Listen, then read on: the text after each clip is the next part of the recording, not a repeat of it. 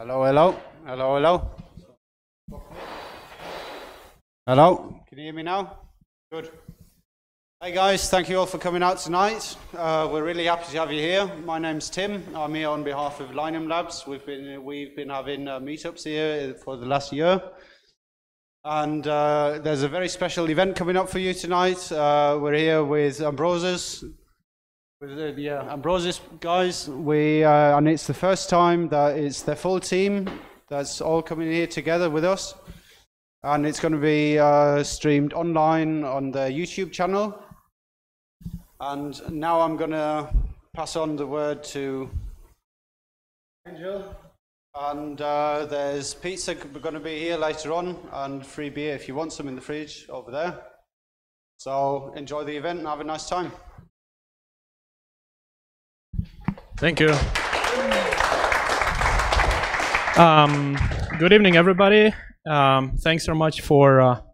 can people hear everything?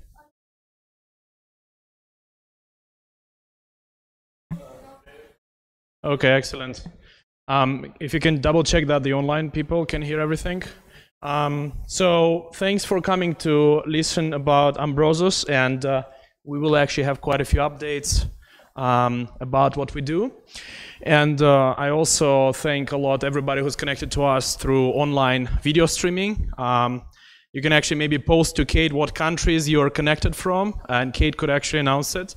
From what parts of the world are people now connected. So I very much appreciate that our community is so active in following our updates, and very much appreciate the core supporters of Ambrosus. You know who you are. So I'm just going to begin with a basic introduction to Ambrosus, given that how many of you have never heard about Ambrosus before? So almost everybody here. So I'm going to make a general introduction to Ambrosus and what we do. And so what countries do we have? So Mozambique, Canada, Switzerland, Serbia, France, Sweden, Italy, the UK, Belgium. The UK, Belgium, we're going to be there in the next few days, so you can have a chance to meet us next week. Oh, Chile. Wow, really all over the world. So thanks a lot, guys, for being with us, and for all those to whom it's too early or too late. So Ambrosus is all about assuring product trust. So we actually are a solution to assure quality, safety, and origins of products. We are concerned about the main problems of the supply chains, specifically of food and pharma. The basic questions are, where does the product come from, whether it's authentic or not, and what the quality parameters are. What's going on here? I think it's fine? Okay. Okay, so we actually use the blockchain technologies to solve the basic issues of trust with products. So whether it's the product's origins or the quality assurance elements, and we actually create opportunities to trust the data about the product. So we combine different techniques. We combine data storage and sensors to actually provide you the information about the product that you are getting. So if you buy, let's say, a steak, and it says it's organic, and it says it's from a particular area, you only have the label to trust. And there have been a number of scandals and a number of companies exposed whereby the information on the label was not to be trusted. And there is a lot of manipulation going on in the background. And when things go wrong, you very often cannot find, the origin of who was responsible for a particular problem. This is what we solve. So it's a data-centric problem. It's all about can we trust the data about the product, and what are the techniques that could allow us to change it. So how do we approach this? We look at different stages of the supply chain, beginning with origins of where do the ingredients come from, what goes into the product. Then we record the history of processing, what methods have been used to process the product, whether it actually conforms to the norms, whether that's of healthy aspects or sustainability.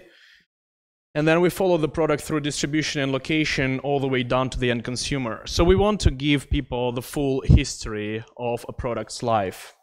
And our network, AmberNet, is a platform where these different elements are actually linked to a product. We use smart contracts to just basically not only track the product, but also to automate the process of quality assurance. So at different stages, when the product is packed, delivered, and received, you have different stages also reflected in the smart contract. And this permits quality assurance teams and companies to automate the process. So you no longer have to have a large number of quality assurance managers sieving through the data and trying to find when something goes wrong. You no longer have these painful recalls that can actually take weeks to get exposed and weeks or months to have a total recall of products. This can get automated through smart contracts. And this is what Ambrosus is also capable of. And finally, we have innovated on our token, and there's going to be a lot more discussion on that down the road. The basic notion of Amber is that it serves as a birth certificate for a product, as well as the history of its life. So everything, so the moment when you have a product created on the blockchain, you have the so-called asset created on the blockchain, and later on you will see that in action. So here's just a kind of theoretical of how it works.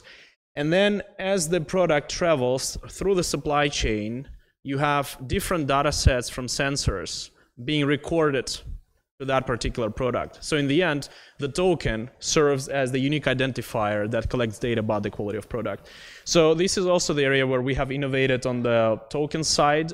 We are always, actually today earlier we were in a workshop with our technical partner Parity, also based in Berlin, to specifically brainstorm the future applications of these data bonded tokens. So nobody in the world has ever done it. So we actually are testing and experimenting with it as pioneers in this space. But you will see some interesting results from our past proofs of concepts that we've developed. So this is about Amber. And the platform itself, being the backbone for data repository, really allows you to create a bunch of different applications, or dApps, specifically distributed applications, that serve a variety of purposes. These are only some that we've developed with some of our corporate clients or partners.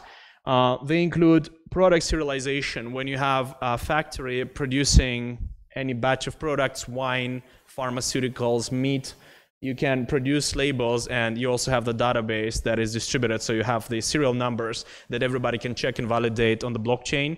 You avoid the double spending problem here by being protected from double printing, for example, of these unique identifiers. We have solutions that we didn't initially plan to go into this in the insurance space, but when we started working with food and pharmaceutical companies, and they said, well, you work on the supply chain use cases, and when things go right, the person gets green light, the product is fine. When things go wrong, somebody's got to pay for it. But what if there is nobody to blame? What if the delivery did not actually satisfy the quality? There was too much humidity or too much heat, and the product got damaged, and the driver was not to blame because I was leaving Paris today, the roads were blocked by protesters. So what if there was a truck stuck with medicine, and who is to blame? In that case, you definitely need insurance, and we've been working on some interesting applications in that space, and we're going to announce some first results around June, July. And some other applications are real-time inventory management. I'm also going to showcase the product itself later on. And additional elements such as loyalty programs, so when a shop sells a healthy food or any product that they want people to buy, they can just use the blockchain to also issue blockchain-based loyalty tokens. So from that perspective, we are creating a whole ecosystem around Ambrosus. So the network that we have is a backbone, and on top of that, there are a number of applications. And you will see quite a few of them today in action. I'll skip, I'll briefly go through this part, but importantly, we foster open source innovation. So a lot of this stuff that we produce is released through our GitHub. We are going to put quite a few things today, so you will have some interesting demonstrations. We do care about information protection, so we design a solution that will allow public verifiability, whilst at the same time allowing companies to protect the valuable data they have. End-to-end is an important aspect of what we offer. There are a number of blockchain projects out there that try to tackle the supply chain case. Indeed, that's been one of the first major use cases of blockchain back in 2011 and 12. So since the early days of Bitcoin, people tried to tackle this problem. However, there were always limitations, whether it's initially lack of smart contracts being available, or lack of APIs that could connect to sensors. So we believe that now is the right time, and we combine the expertise in IoT coupled with blockchain to bring the best of the both worlds, to enable us to really create the platform where a blockchain can talk to sensors in a meaningful way. And finally, we try and make tools as developer-friendly as possible, but Vlad, our Chief Product Officer, is going to tell you a lot more about how we approach that aspect, so I won't go too much into that field. So just to demonstrate you the practical aspects of how it works. So imagine you have a steak, for instance, and there is a basic QR code that identifies a product, and you can scan it on your mobile phone, and you see different data points pertaining to different stages of the life cycle of the steak, as well as information about its origins. We've been working with a quality assurance company to actually develop this use case to the full traceability from the level of cow through to the level of carcass in the slaughterhouse, all the way down to the distribution. And we have created applications that allow you to interface with the blockchain to record the data from farm to fork. So later on you will see this in practice, but here's just an example of a real certificate for beef, where you have all the basic elements incorporated in a certificate, and this is a very short kind of backend that quality assurance managers can feel. It's very important, it looks quite simple. That's what we also try and do at Ambrosus. To get adoption of our solution or anything else, the user interface needs to be simple. And this is what we've been putting a lot of emphasis on. And to give you a more concrete example, so once you have the premium beef packaged, from the previous diagram, you've got the farm with this information. So you've got departure on the 12th of February, transformation, you have the basic data recorded all the way to production and down to the shop level. These solutions we've built for two companies. They're currently under NDAs, but they are both are fairly large companies. One of them is about between 1 and 2 billion euros in annual revenues, and another one is between 2 and 4 billion euros.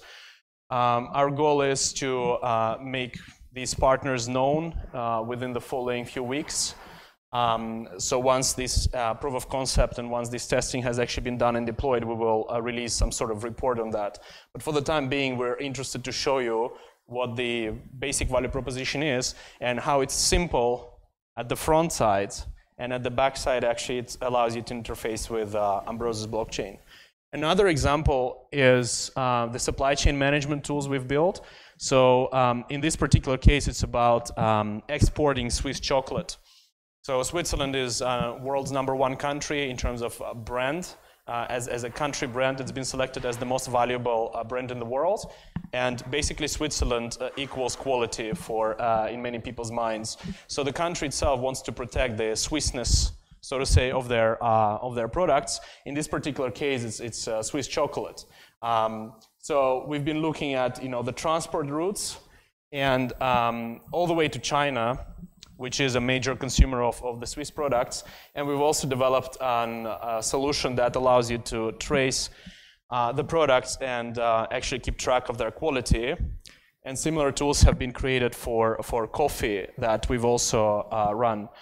This particular solution we've also built for one of the largest retailers in Europe, similarly under NDA, and we're also hoping to make this more public soon. But once again, for you to see the idea of how this works in practice.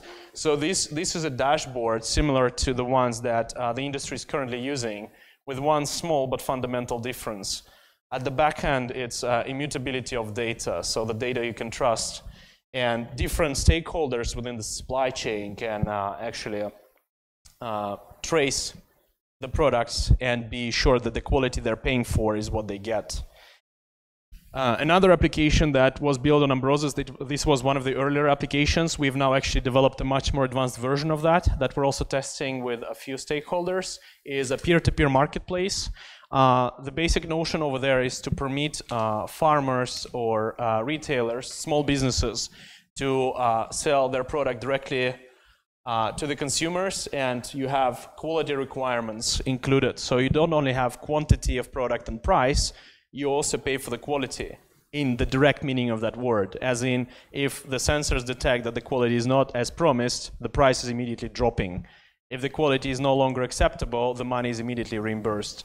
So this also brings quite a few radical changes to the way people treat quality. It's no longer something that you can just stick under the carpet and ignore.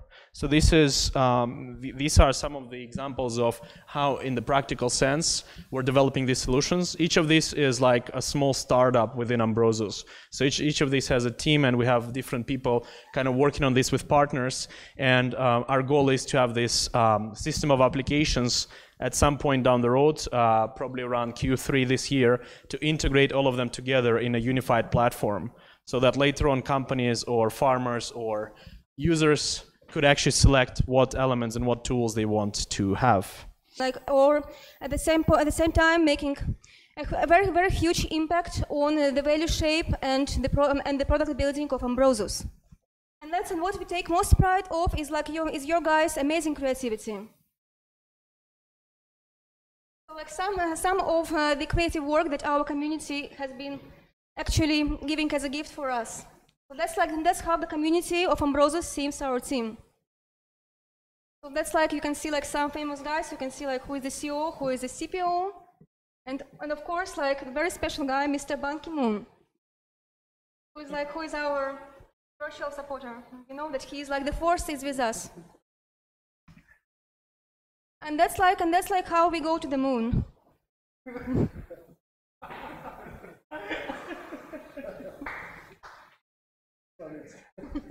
And that's like who goes to the moon, actually. So you can see Angel Versetti, Dr. Stefan Meyer, and like Unchained IoT legend, Dr. Vlad Trifa. So like this is it, gentlemen.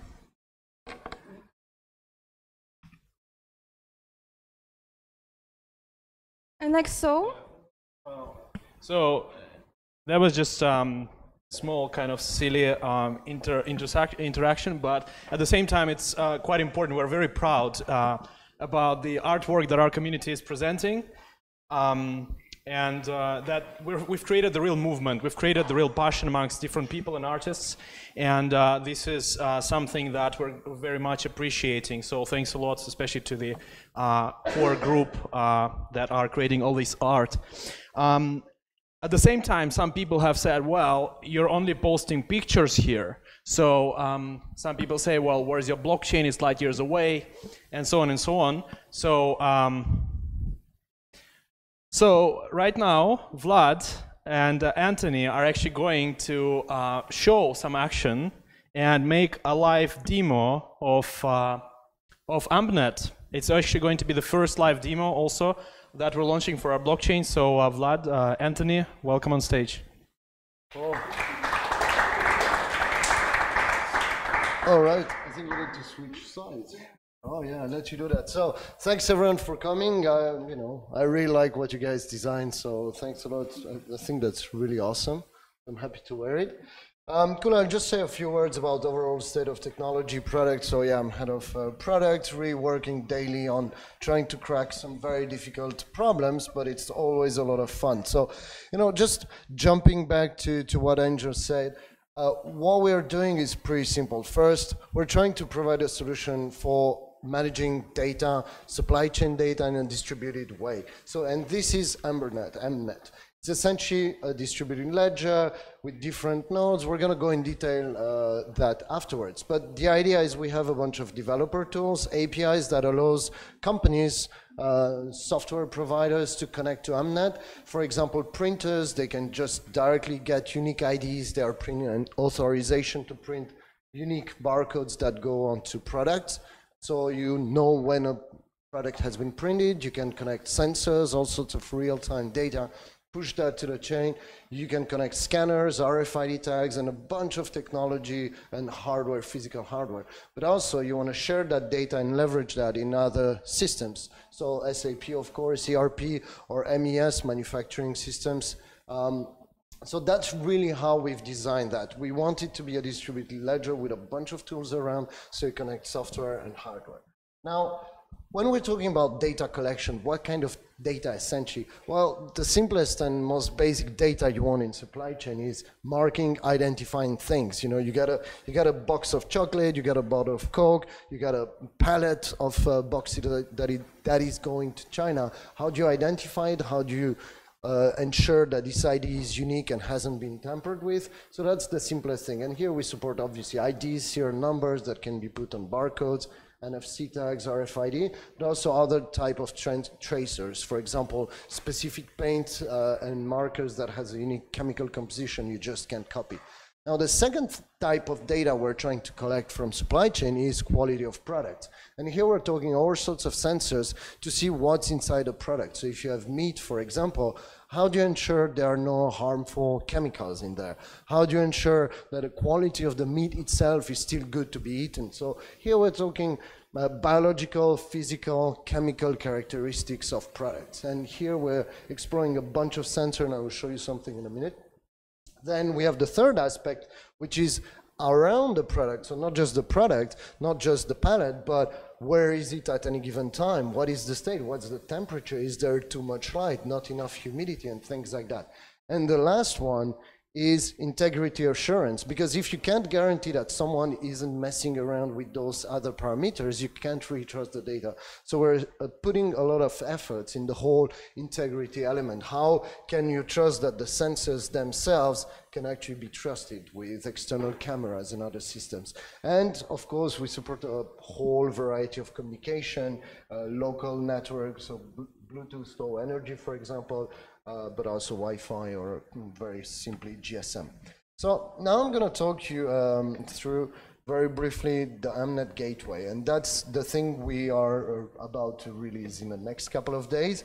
And when I mean release, we have already one that's up and running that you can start using to develop applications and interact with Ambrosus.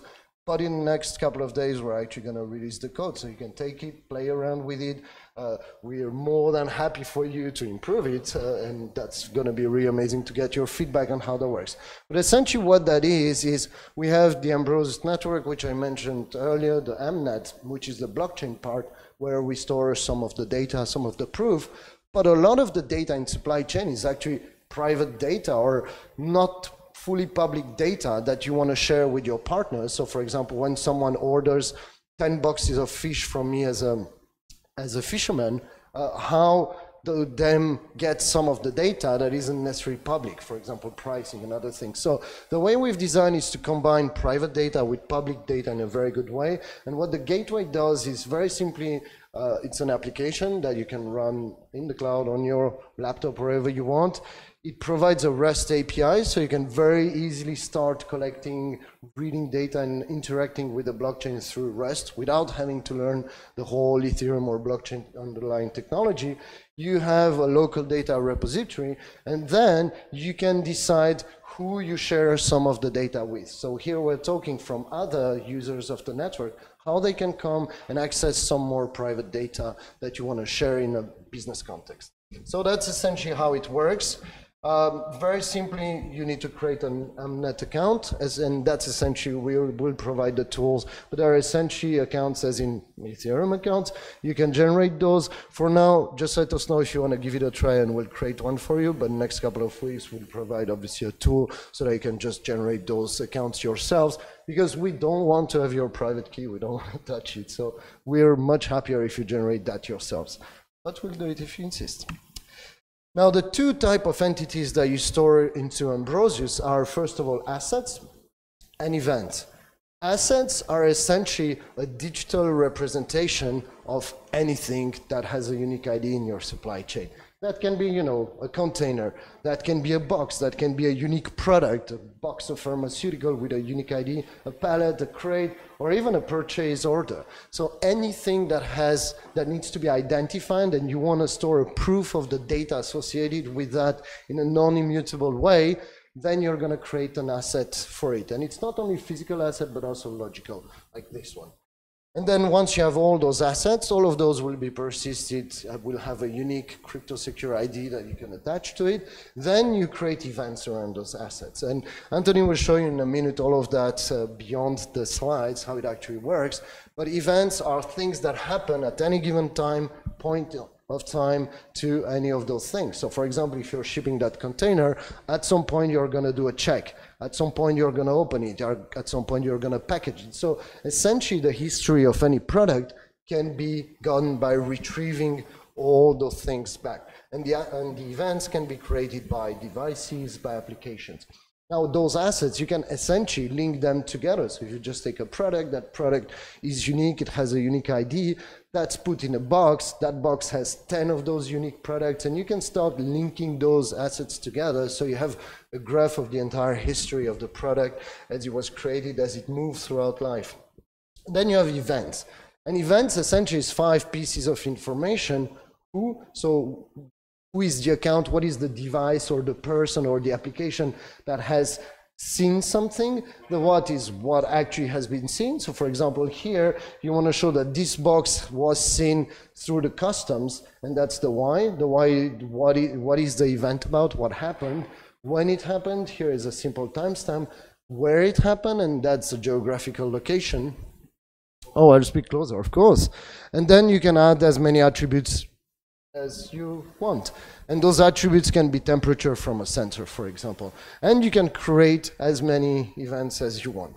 Now, I was mentioning, just before we jump to the demo, I mentioned who can create those events. Well, I'm going to show you just one thing that we just received yesterday, so I'm very excited. Of course, it's Switzerland, so I had to bring Swiss chocolate. But it's what's inside the box that's important. Next to the chocolate, and it's this. So that's basically the new hardware sensor that we've been developing in the last couple of months. It's very tiny, it has quite a few months of autonomy, and essentially it has temperature sensor, humidity, and the way we've designed it is we ensured we really put a lot of emphasis on the security part. So there is a private key on the device that never gets out, just like in a hardware wallet. It signs all the transaction, and then this one is using a BLE simply. You can use your phone to connect to it, read data from that device, and push it to Ambrosus through events. And you can really trust the data that's in there. That's one of the cool things. So it's the first prototype fresh off the press, and you can put it in a box of chocolate like this one, and you can share it around. So that's, I'm not trying to bribe you, huh?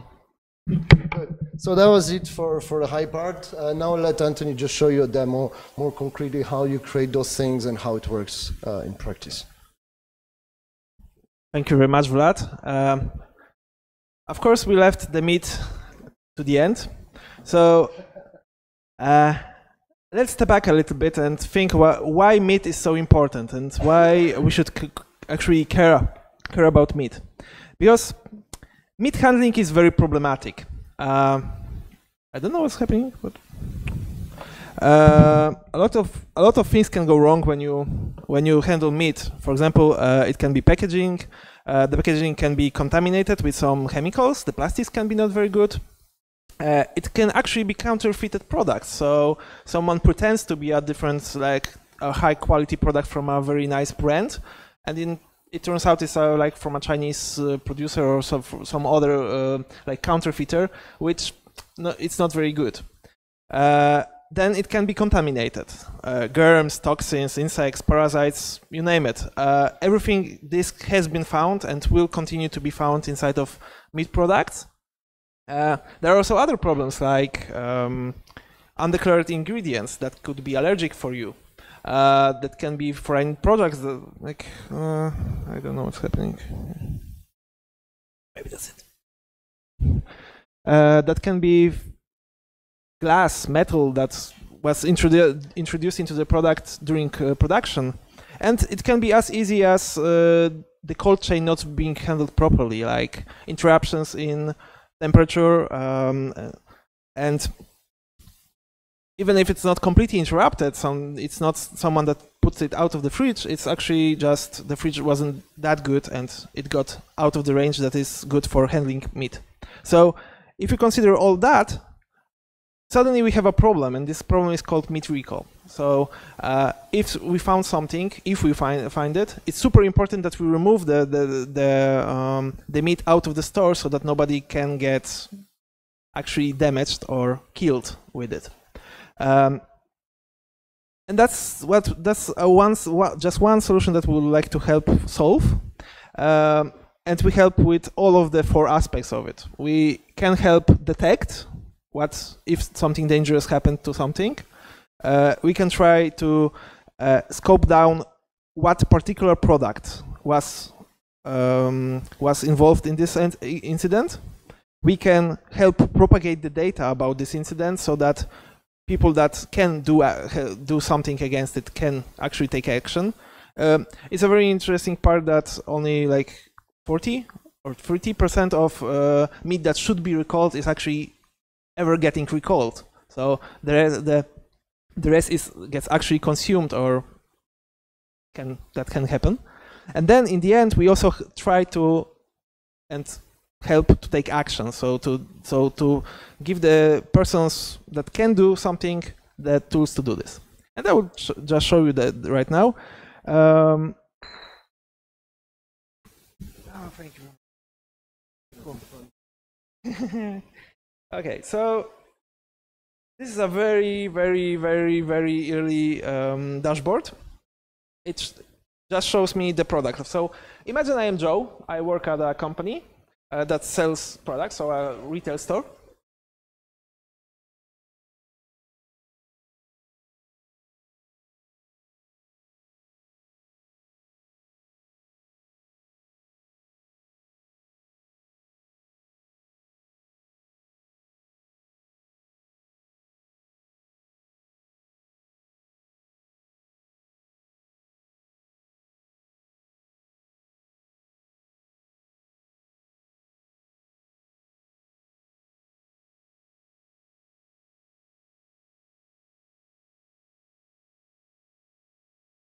Like it's not sending the data, so it's like.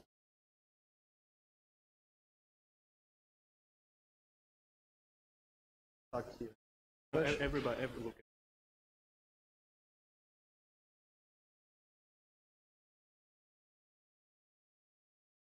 Okay, sorry for the interruption. Are we back again? Advertisement. No, you wouldn't like it. You wouldn't like it. Camera. From the 4 slides? Yeah, just the demo. Yeah. Okay, so this is a very basic, like very early beta demo that we would like to show it to you. Imagine that I am Joe. I work at a retail store. I am responsible for handling the products and on the shelves. So one of my responsibilities is to actually track that things that get out, like that they expire, that should be removed from the shelves. I can, for example, see a product, see that it has a weight, it was fabricated. Every line essentially is an asset in Ambrosus. Yes, or more information of like every product has like every piece of meat has an asset in Ambrosius, and all of this like information that gets stored about it are stored as events on Ambrosius. So if you take particular notice, there is something that we call the Ambrosus asset ID down here. We will get back to this in a moment.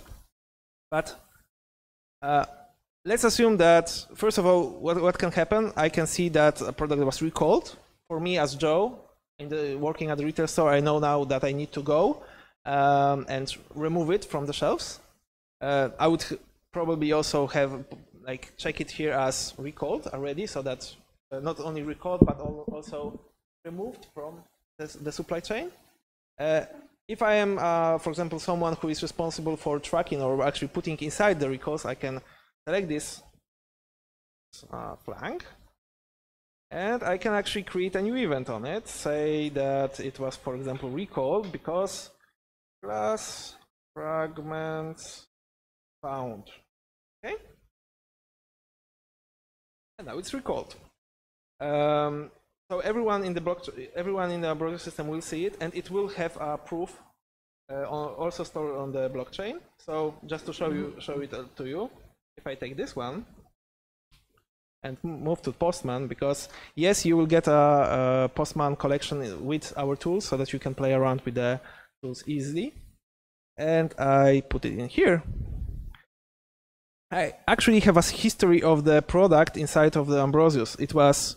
There is some event that is called product info. Basically, that's the first event that we will create for an asset, just giving it some identity, giving it information of what it is and what's like serial numbers and stuff like that. But then there is also an event that was recalled. Even if I now post a different event that will say that it was, for example, not recalled, the information that it was recalled once will stay here forever. That's the whole idea. For the more technical around of you, I would just say that it's super immutable. It's built so that's super immutable. For example, there is a signature, which is just a private key signature of the whole data made by the owner, so the creator of it. So this should match. All this is actually content addressable, so that's the hash of the whole content. So what I'm trying to say here is that if you try to change something in here, the hashes will not match, the signature will not match, and you momentarily know something got wrong. You may also have noticed this one, bundle ID. That's something that we didn't present yet. It's a detail that at some point all of this data will get into the blockchain. We call it bundles. It's a way of handling scalability a little bit. But the end result is you can then go to the blockchain, download the bundle, and then look if it's in the bundle and then prove that this asset or this event is actually 100% valid or not. Yeah. Search, like if you have 25 pieces of meat that all belong to the same cow and the cow had an issue or they found some salmonella, then in the dashboard you've just seen, you would search for all assets that belong to that cow, and then you would create that event recalled on all of them. So anytime someone scanned, be the consumer, if there's like recipe attached, they would immediately see, hey, this meat has been recalled, bring it back to your shop, or other application, anyone who is scanning that piece even before it reaches the end consumer. So if the company who has processed it creates a recall event, in a shop, when they receive it and they scan it, they would see, hey, this meat has already been recalled, just bring it back. And that information is attached to the product, directly can be shown in an app. Also imagine this very simple scenario that as a customer you go to a shop, you take the meat, you go to the cash, like yeah, to the point of sale, and the register actually the person who is cashing you, he will scan the code and see, oh, this is actually recalled. I cannot sell to you because it will be actually bad for you. It was recalled. You can get something else, and sorry for the trouble.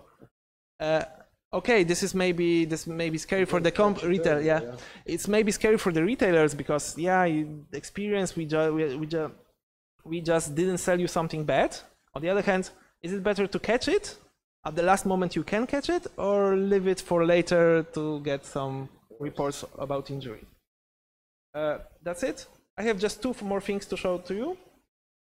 First of all, we have a nice explorer for the blockchain. So yes, we do run a private Ethereum network fork, and it's alive. The gateway that we were just presenting is using it and it's running. And we also have a dashboard that shows currently the three validator nodes that run on the network with location and stuff like that. So I think And that's the test network, which we're going to release anytime soon. The production one will come down the road, but that's the one we are using for all our customers. So that's the one to play with, find if you break stuff, and under construction. So any feedback, anyone who wants to test it, I'd be more than happy to support you and give you all those tools in the next coming weeks. A bunch of announcements. So thank you very much. I hope you enjoy it, and I think we will now go to the MIA question. All right. Thanks a lot, everyone.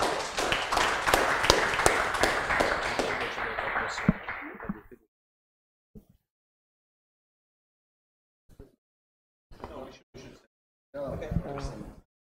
It's enabled.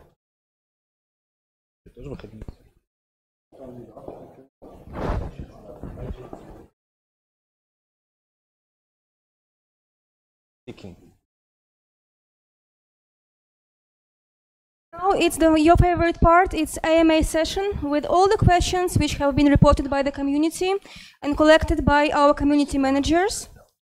And so like we are ready to start. And the first question will go to Vlad directly. Yes, so get ready.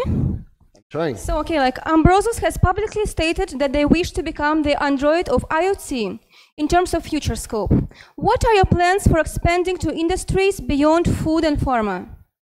Well, that's a very good question. I mean, the way we've designed the technology, those assets and events, you can map that in any supply chain, be it apparel, be it clothing, car parts, anything there is.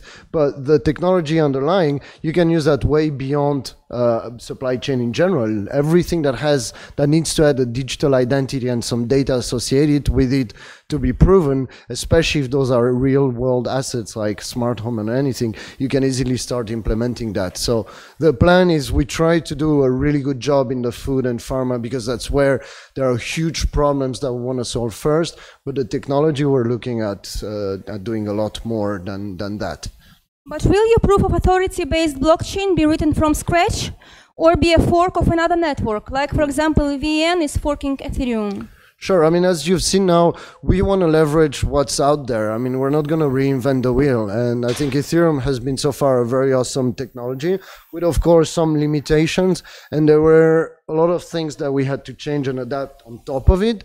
So for now, we'll try to use Ethereum for as long as we can. But as soon as we'll have limitations specifically around scalability and things like that, that can't be solved fast enough, we'll simply have no other choice than developing and adapt that to our own needs. Yes, and also to add to that, so my goal is to actually deepen our research, specifically of designing our own solution that specifically solves the issues of supply chains and sensor to blockchain communication. So we're planning to actually create a research group that will specialize in that. And we're in touch currently with a few technical universities in Europe. And also here in Berlin with a few stakeholders and teams. So if anybody's researching specifically DLT architecture and cryptography and game theory is interested in researching and helping us build that solution, we are quite open to collaboration. And so like the next one is a bit tricky, right? Like, why is AMB open source code not updated for so long? The amount of codes that has been uploaded is very small. Does the team have technicians to write codes and upload them? No, we're all theoreticians. Now, of course, I mean, as you've seen, we've been really heavily investing in developing the technology to get to a point where it does the work we want with sufficient quality before releasing. So as soon as we'll publish the repository, there's like 40 of them in total in our GitHub at least. So 38 or anyway, so but we'll only release 3 of them, that's for sure, that's the point. But there's a lot of work happening in the back, and we just want to make sure that we get to a place where it's actually adding value. We don't want to be perceived as, oh yeah, we just took Ethereum and added some fancy stuff here and there. We did a lot of the work behind the back, and that's what people are going to see in the next couple of days as soon as we announce it officially. Yes, also on my side, recently we had one of the depositories becoming public, and then some people have dug out something and they posted it on social media. Like, oh, what's that? What's this? And of course, both in terms of communications and making announcements, as well as in terms of having this open kitchen approach, whilst actually working with large corporates who want confidentiality. That's a tricky trade-off to maintain. Therefore, we put stuff on GitHub as soon as it's ready for production.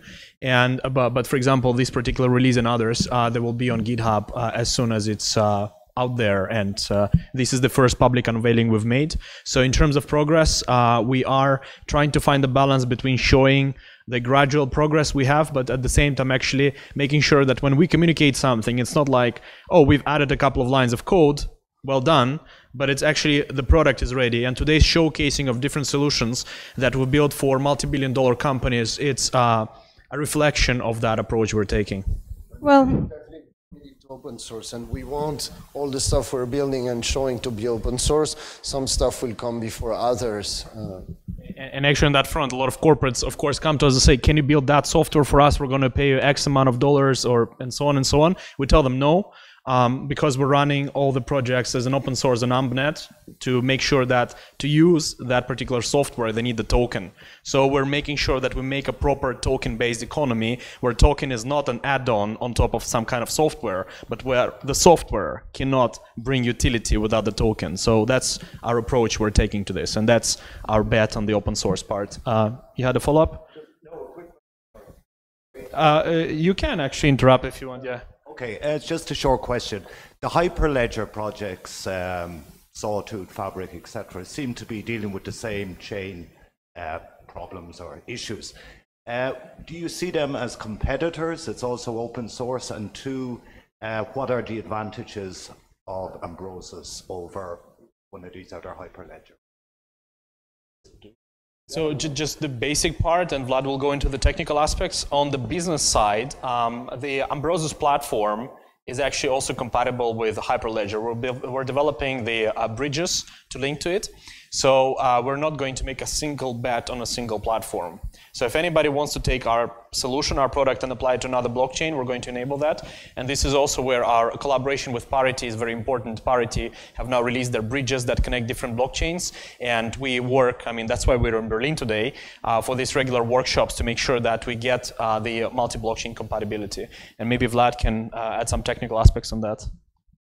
Yeah, I mean, I think Hyperledger is a very cool project with huge development efforts behind. And, you know, I think by experience, what we've seen in consortium, also in research, is when you have too many cooks in the kitchen, then there's stuff that kind of slows down in terms of how agile and how quickly can you fulfill the needs of your customers. And we want to keep a little bit of that agility. That's why we're not going like full way into creating a huge club where everyone is like giving their opinion, and we'll certainly explore those things down the road, but want to make sure we get something that our customers can come, don't have to spend like months learning about the technology and really get proficient at. That's why we're so focused a lot on those REST APIs. Want to make sure that someone who just a basic JavaScript development experience, they can start building application on top of Ambrosus without having to integrate the whole thing in the back. So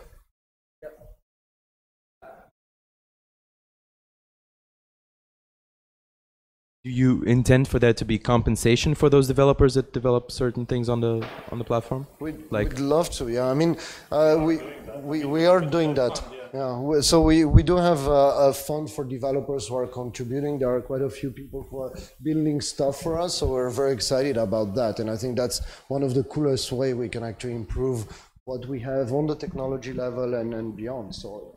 That was one of the questions in AMA, but since you're asking in anyway, you can scratch that from the AMA part.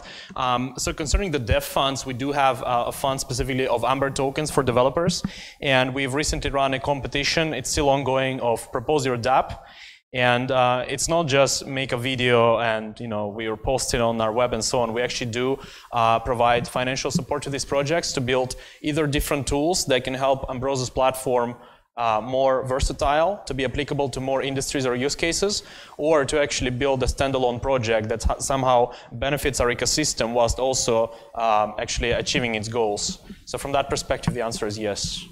Okay, but from where does the money come that is used to?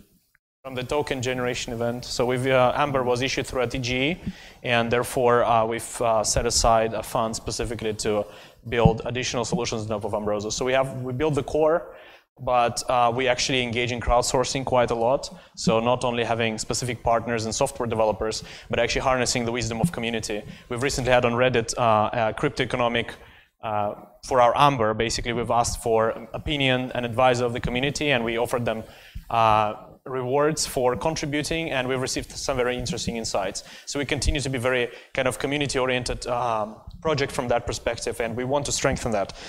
So my goal within the next few weeks/months, I mean, I always want to do it in weeks, but it always takes months, but I want to make sure that we have it more structured. Right now it's just on an ad hoc basis. People reach out to us, say, hey, I have this idea.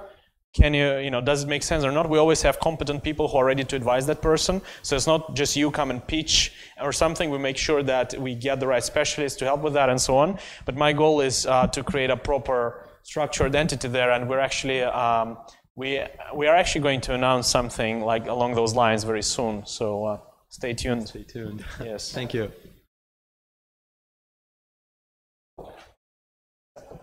Yeah, go ahead. So yes. one more. We do a kind of between the audience and then AMA questions. Yeah. So if I understand properly, you're creating a map between the physical assets on your blockchain, right?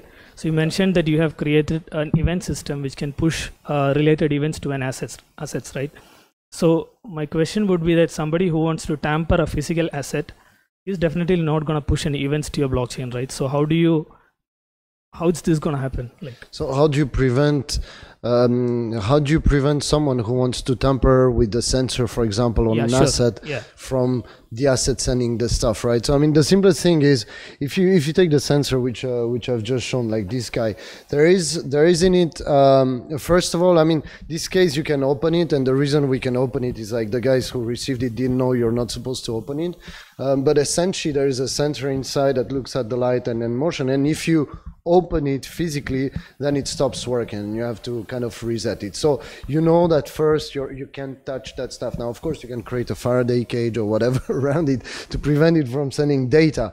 But this is the whole power of how we're conceiving and why we're combining IoT with the blockchain, is that we think that physical security or just sensors or holograms or anything just on a product is good. Some technologies are better than others, but on their own, they would just never be enough. There's always going to be a smartass that's going to find a way to hack the physical stuff. Same thing goes for the cloud. And I think combining the two in one single thing, that's how you have the highest level of security. Because you can say, you know for a fact that this device is supposed to send data every X few minutes. If you're not receiving the data, at least in a way that is signed by the device, then you know there's something wrong. You don't know what necessarily, but at least you know that there's something wrong and you're not supposed to trust it. Does that also mean that you're going to ship these kind of devices with every product? Well, it depends. I mean, this is something that costs like, I don't know, 20 bucks at most. But so it makes sense to put that when you have a big box, and especially that it lasts a few months, you can reuse those guys, right? And technically there is an AA battery, so you can remove, change it, reship it back. But this makes sense when you transport high value goods. When you have a whole box of fish, you want to make sure no one is like tampering with it. That's one way where it makes sense. If you take literally the example of the chocolate, I mean, that costs the same price as the box of chocolate. So it will not make sense to put that inside. But one thing we're super excited about is all the developments happening in the printed electronics, embedded sensors, and you can actually, yeah, that's cool. So what's really interesting is that those technologies, Stefan in our lab in Yverdon is really looking in details at the whole new types of printed sensors that are going to be much cheaper, much smaller, than you can literally for $1-2 attach to a physical product. And the more valuable your good, the more likely it's going to get counterfeited. So the more likely people are going to invest money from preventing that to happen. Water counterfeiting is less of an issue. I'm not saying it isn't, but it's less. Maybe you should jump back to the questions and then back to the room, because we have both plans. Community following us live. Okay, so user experience nowadays is a main part of every user-oriented technology. What will Ambrosus do to improve UX?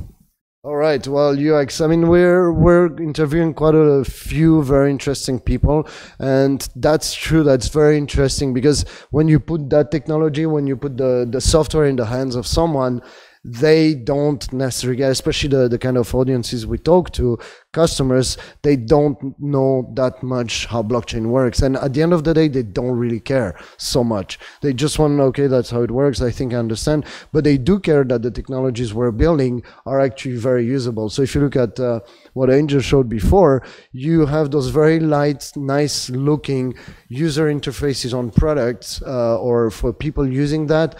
In the back, you can have all the complexity you want, but you really have to look at the audience. But what we're doing is interviewing a bunch of people, and we definitely want to, you'll definitely see a few more cooler demos and stuff coming up in the next few weeks. Okay, like, so the community demands the master nodes. So here's the sweet part. Okay, like, and that's where Angel's gonna take the lead. So first of all, like, you have announced that the biggest master node will be held by Ambrosus partners, companies to secure the network. My question is, will this company need to buy AMB tokens from the markets like Binance or KuCoin, or they will be given the tokens by the team? Yeah, so this part was addressed before. When we mention partners, it does not necessarily mean corporates or entities specifically working on industrial use cases. The point will be about doing the know your customer verification, as well as getting the legal contract signed with the entity to assure that the network's integrity is observed, to make sure that there is an guaranteed SLA, and some other aspects. So from this perspective, we are talking about actors who would not necessarily just put a certain amount of Amber to stake in the master node, but also would guarantee the performance. So that was the reasoning for mentioning the partners, because the most obvious partners are the companies with whom we're working on these pilots, on these tests and projects. But other entities could include universities potentially, and we are talking to quite a few schools, and we are actually proposing to them to host master nodes and to see how that would work, because a public institution could be a trusted member of the network. So this is the aspect where it's not necessarily the corporates will have to do that only. And in terms of where the entities would get Amber from, I recently talked about this on the Crypto Weekly podcast. The question is, do the companies or the corporates have the legal framework to purchase tokens from these exchanges? Currently, the answer is no, of course. But in the forthcoming months and years, as the crypto industry matures and all these, actually the exchanges are already becoming more legitimate.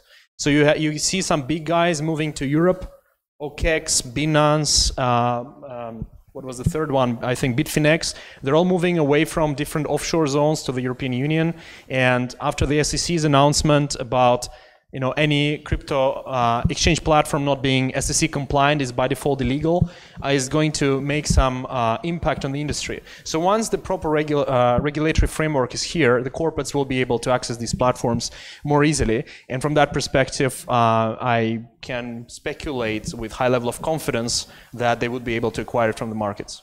Yeah, and so like here is one from our hodlers. Like, what are the details of the incentive plan for a long-term holding of AMB? Okay, I do hope it's clear without my saying that there is something. That's a legal answer here. But importantly, for incentivization, we're looking at different models that will have long-term participants, specifically providing the security and performance of the network consistently and for long-term being rewarded for that. So it's not about long-term holders of Amber itself, but if you are maintaining the nodes in the network and give it security, performance, then for those who do it on a bigger scale, the rewards will be bigger. So that's on the multi-tiered master node question. But I won't go into too much details because the crypto economic unveiling is going to be at EdCon in Canada in a couple of weeks. But all I can say is that we do take the long-term approach, and therefore the overall design is also for long-term network performance. Yes. I know the team has been working with regulators to have a compliant token economics model. From this, is AMB considered a security by regulators due to the staking and dividend model, or no? So currently the status is utility token. So this is the status that we currently maintain. We are investigating a number of possible strategies, as in what right now the approach both in Switzerland and seems that emerging in the US is that once you get a certain status of the token, it's not fixed forever. It can evolve over time. So before that ever can happen realistically, the regulators need to come up with a proper framework of how they treat companies based on the changing status of their tokens. So we are still, negotiating this part with regulators. But importantly, this should not be considered as dividends either way, because this is not a percentage from a token that you get because you hold it. It's the fact that you put the tokens into the nodes as the mechanism to ensure that the integrity and performance of the node and of the network will be there, and that the data will not be what's happening there. Yes, well, so the important aspect is that the reward is for network performance, not because I just hold AMP. But importantly, of course, those nodes that do not maintain the data integrity, or those nodes that are found to be cheating, their staking is going to be slashed. So we're going to implement these mechanisms to assure that there is a good behavior incentive. So, but what is the incentive to run a master node? Is your incentive like a transaction fee, or what's the difference between a dividend and transaction fee on the master node? I think that's more of a legal distinction here than a technical one. So in terms of transaction fees, that was one of the topics of today's discussion at the workshop, both on the technical level as well as on legal and regulatory framework. So simply said, these are not dividends because they are running from network performance. So it's the same answer here. And the transaction fees are collected again based on the fact that the person is running the node.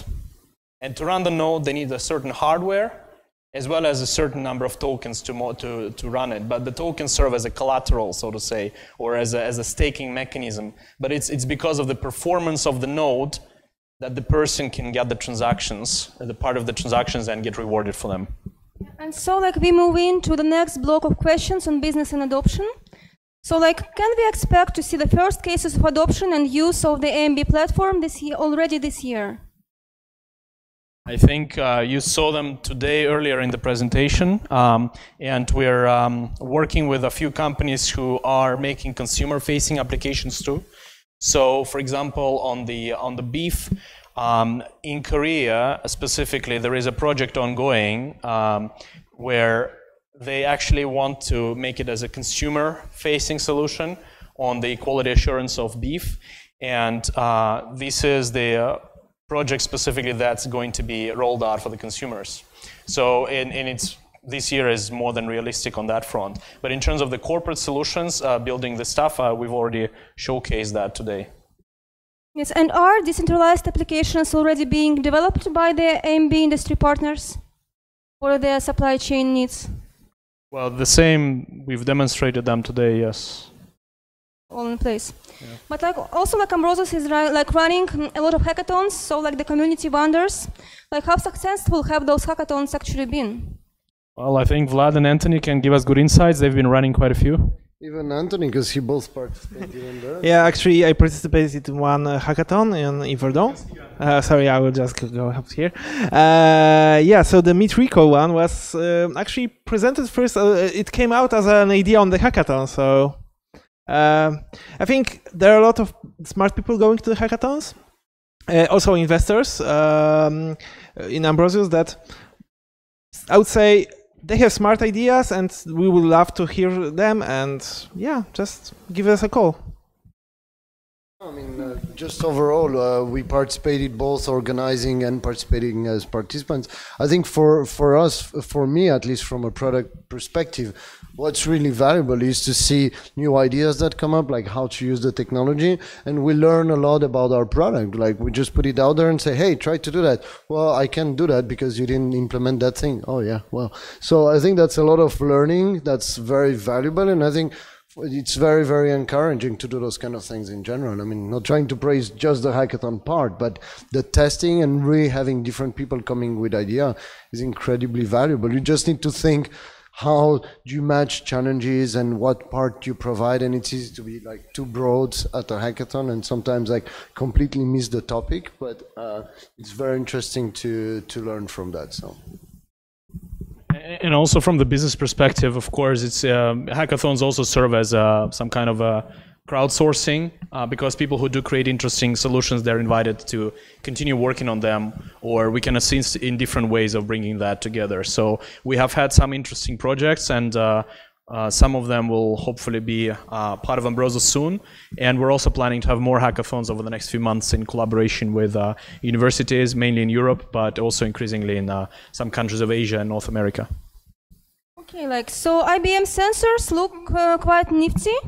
When the opportunity presents itself, will you take full scope of comparative advantages and work together to adopt technologies created by other projects, such as IBM Hyperledger, Origin Trail, Devery, Chainlink, Smart Containers? Like, what's the plan?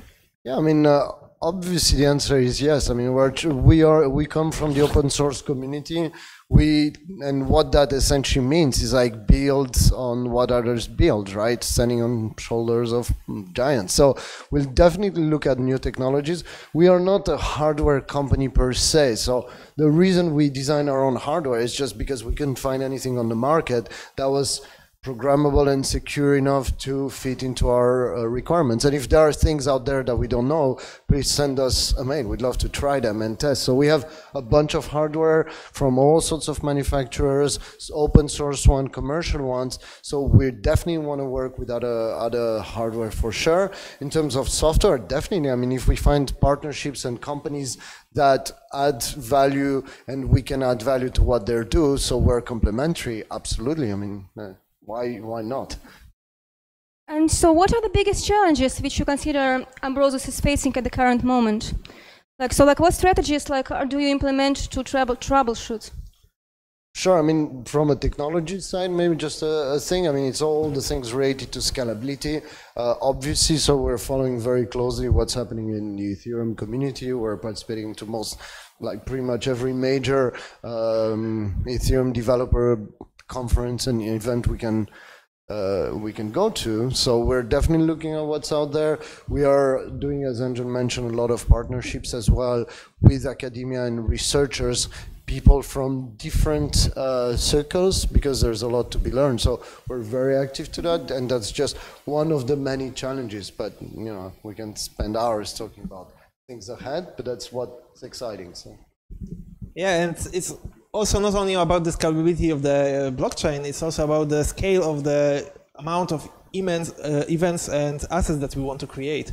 If you can just figure out, think about one vendor and let's say chocolates, they produce a lot of this and we cannot just push it directly to blockchain. So you can imagine there are some nice technical problems to solve, and I think we are very good at it. So yeah, you will see in a moment.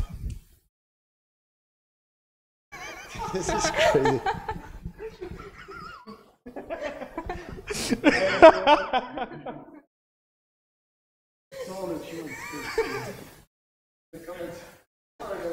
Is anybody claiming it from the community? Yes, just to bring, I'll just give the business aspects of challenges. I think an interesting challenge is the fact that we have to work with a lot of corporations that wish we would never exist. And that's interesting because we're trying to make them change the way they do business. They don't want to change the way they do business. They've been making money on this intransparency, opaqueness, and a lot of stuff being hidden or manipulated or changed. However, now they can see that blockchain is there's a lot of hype, but there's also a lot of long-term potential here. And they can see that if they don't do it first, their competitors will. So reluctantly, they do have to work with companies to implement this and to make supply chains more transparent, to give more insights into the products, production and distribution stages and so on. So we are finding ourselves in this interesting kind of place where they do want to work with us, but just because they know if they don't, they might lose to the competitors. So that's the first interesting element, that they're basically dragging their feet. And sometimes it's, we've had a few companies, one of them, I guess I never signed an NDA with them, so I can give a public name. It was Monsanto. So these guys like, oh, we want to work with you. You know, we have some people say we're bad guys and so on and so on. And I'm saying, okay, so how can we help? And then they say, blah, blah, blah, a lot of negotiations. But in the end, after the proposals, the project outline, et cetera, they say, okay, let's do it like this. You have this blockchain of yours. We send you an Excel spreadsheet, and you put all that data on your blockchain, and then we put it on our products. I say, well, that's not how it works. The point is not just to send the data on the blockchain and, you know, tell to people, see, it's on the blockchain, therefore we're good. It's about going back to the source, going back to the sensors in this case, and making sure that there's data integrity instilled in the protocol that sells the data from the sensor to the blockchain. And that's the part where, of course, for a lot of corporates it gets tricky. Same with the masternode system that we're developing. There is obviously an interest of maintaining the public network versus the desire of the corporates to maintain the privacy of data. And coming up with a solution that can, you know, hopefully satisfy the requirements of both sides, that's an interesting challenge that we're tackling. And some of the brightest minds are on this, and we have some interesting proposals on that. And finally, in terms of the application of the technology, there is still, of course, a very long way to go for the general adoption of anything blockchain related. So a lot of people are talking about it, few people understand it, and yet fewer people actually work and operate on that. So our goal over there is to make different tools as quickly as possible so that people could, you know, our first goal is not to develop a bunch of apps. Our first goal is to develop a bunch of tools that could help people develop a lot of apps. So that's the approach. We want to make a truly community-run project. So that's been our approach. And finally, from the communications perspective, the challenge, which a lot of our online community does know, it's the fact that we obviously, I mean, you can see the nature of this meetup, right? There is a live streaming with lots of people. There is we have hundreds of thousands of people on different social media and so on and so on. So we are a very public project. But we work with a lot of big companies who want to keep stuff confidential. And this is also the I would say it's a big challenge to navigate that, to find the balance between keeping the community informed about our progress and our success, especially when you cannot talk about it. And today's event is one of our attempts to try and find the common ground between us showing, you know, what we've built, maybe give a profile of some of these companies, and there are some, online detectives who've kind of, placed the dots. And it's fun. It's fine like that. But the point is, our goal is to show that we've had progress. Unfortunately, we cannot share a lot of it until the confidentiality is lifted. But being a community-run project with a token of its own, which is like the market on steroids and so on, we do have to navigate quite a few aspects there. So I think that's an interesting approach. We're trying to maintain it, and hopefully with Steven joining us specifically as the new Chief Marketing Officer, we will find the right approach to create the movement. I mean, we already have the movement, but to actually create the proper brand image and recognition, and make sure that we do actually get more participants in the network, whilst at the same time continuing to work with corporates and making those announcements and partnerships public. I think it's time also to ask some questions from the community over here, from the audience. So do you guys have any? Okay, I'm giving the turn because you have already asked.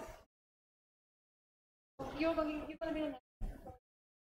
Thank you very much. You speak about the partnerships with different companies. I want to ask you, so you are incorporated since 1 year, right?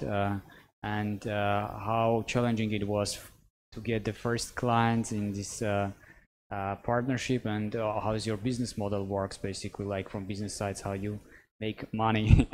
Yeah, so it's at least a two-part question. The first one is, how did we get started on getting the first partners on board? Well, connections, very simply.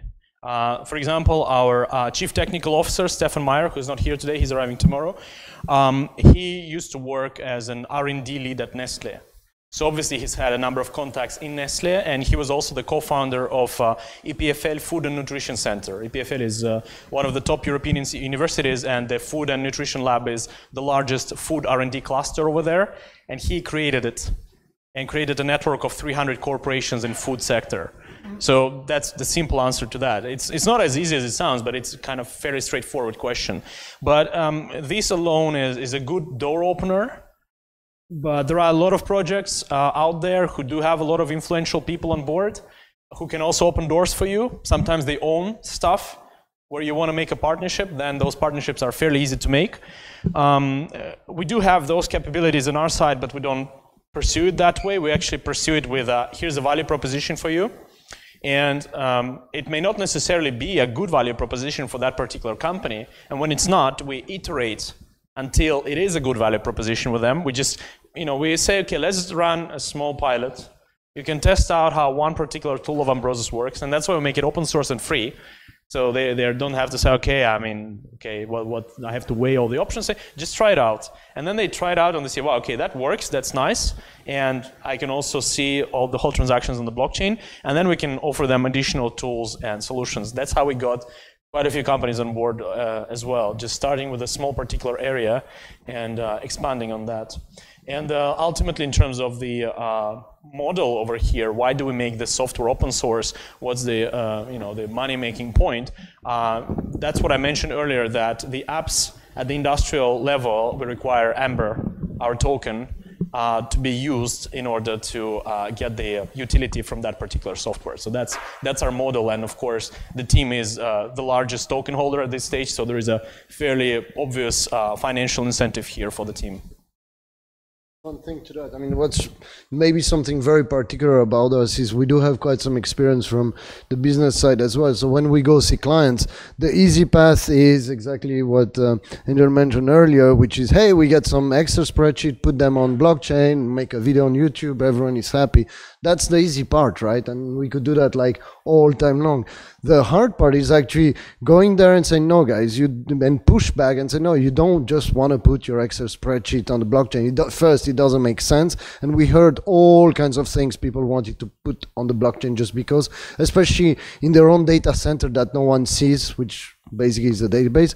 So that's the wrong approach. What we try to do when we walk there is, hey guys, let's try to analyze some of the problems you currently have and how we can use blockchain technology so that you can go back to your executive board and show them, here, by implementing the blockchain technology or whatever that way, this is 10%, 20% you can spare this year. This is how you can regain the trust that Stephen mentioned just earlier. This is the kind of hard challenges we're trying to go after, and that's how it is.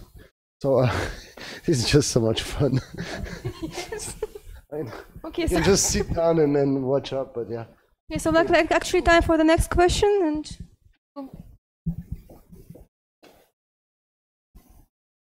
yeah, so I want to go into one of the use cases.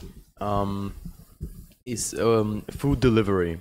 So right now you have intermediaries on the food delivery between the people who deliver it and the customers who eat it, the restaurants. There's always a company that's operating, like how it works. Or things like that. And what your value proposition is that you want to connect to the user directly to the deliverer, so that deliverer can get a fair pay without an intermediary in the way, right? But those intermediaries exist for a reason, right? They're entire billion-dollar companies who are focused on just being the intermediary for that operation and making sure everything goes quickly and how it should be and all the information is entered. And how do you tackle all those problems that those intermediary firms are solving today? Yeah, I mean, that's a very important question. I mean, obviously the easy way is like, oh, we're going to take out all the intermediaries and direct.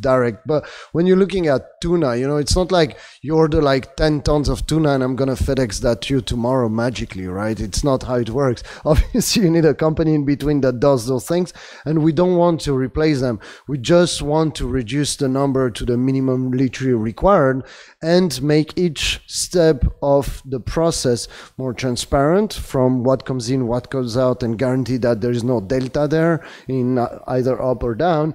And also, we want to make sure that they are efficient. If we can provide those intermediaries new technology that make them much faster at handling all the paperwork, and especially when you're looking at the commodity trading market, there's so much inefficiencies out there, like so much paper, so much human, so much phone calls, and so little digital technology.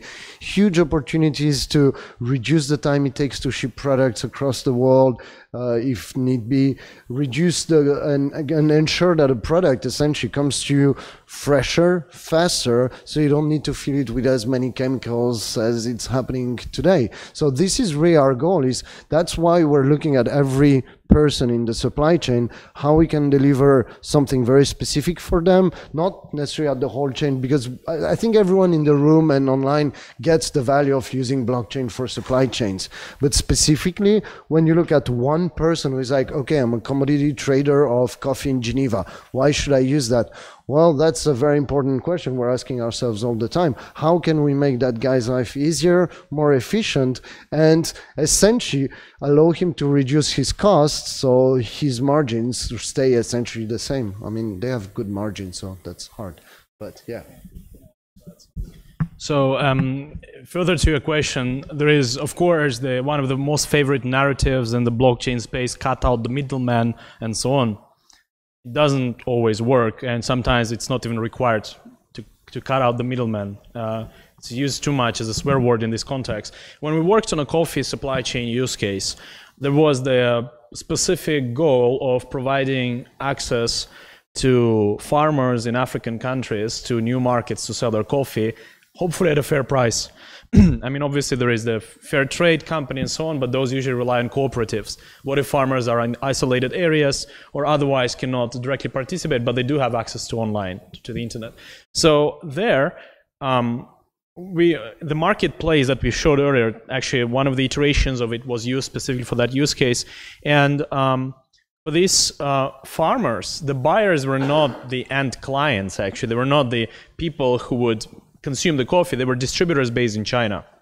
And these distributors needed good quality coffee, and those distributors were small distributors. So they were not your typical bad guy. It was just also people trying to make a living and trying to address the need. Local markets wanted good coffee. These guys wanted quality coffee. And as a distributor, you also don't know if what you're getting is good unless you have a trusted partnership or relationship with the client. So you also are the one at risk, and maybe if you supply them bad quality coffee, your customers will never come back to you. So for these guys, it's the same problems. How do I know that the coffee I'm getting is quality? And if I get it from these farmers, is there any way for me to guarantee it's coming from that farm, it's got this quality? So here, distributor can also benefit from that, and they are not necessarily a bad actor. So in that use case, usually if the Chinese companies want to ensure that they're getting good coffee, they would test the coffee themselves, right? They would take samples of it and look at its quantities. But you want to make it from the side of the producers who can ensure, or at every stage of the delivery, that the quality still remains good. So you assume that when it's packaged is when its quality is measured. If you take coffee or olive oil, is the moment when is the moment when something is packaged. Sorry for my voice, I've been traveling a lot. So when you put something on the package, you link the data to that particular product. And this is when the quality, like before that, the quality assurance takes place. So afterwards, you may care about the external parameters, maybe temperature, humidity, or any other aspects. But in terms of internal quality, well, during the slides early on, one of the slides I've shown was, and I'm quickly going to kind of to repeat that, one of the competences of our team is specifically working also on packaging, whether that's seals, labels, or otherwise anti-tampering mechanisms. So once the product is packaged, the data about its quality is stored and linked to a particular package. And this is where you get the quality data from. And beforehand, you couldn't do it because right now, unless you have an individual serial number on a product, you cannot verify if it's unique or not. And even if it is, you may have just multiple products with the same serial number, and there are very often not that many ways to check which one is fake and which one is not. So these are the seemingly small, but in terms of their impact, huge problems we're tackling. If you're talking about the human loss, it's literally hundreds of thousands of people per year simply die from consuming counterfeit or low-quality medicine or a placebo that they want to buy a medicine to get cure, and they get just nothing. They get chalk or something like that. Or we're talking about tens of billions of dollars of losses in food markets due to fraud and mislabeling. So these are the areas we're tackling.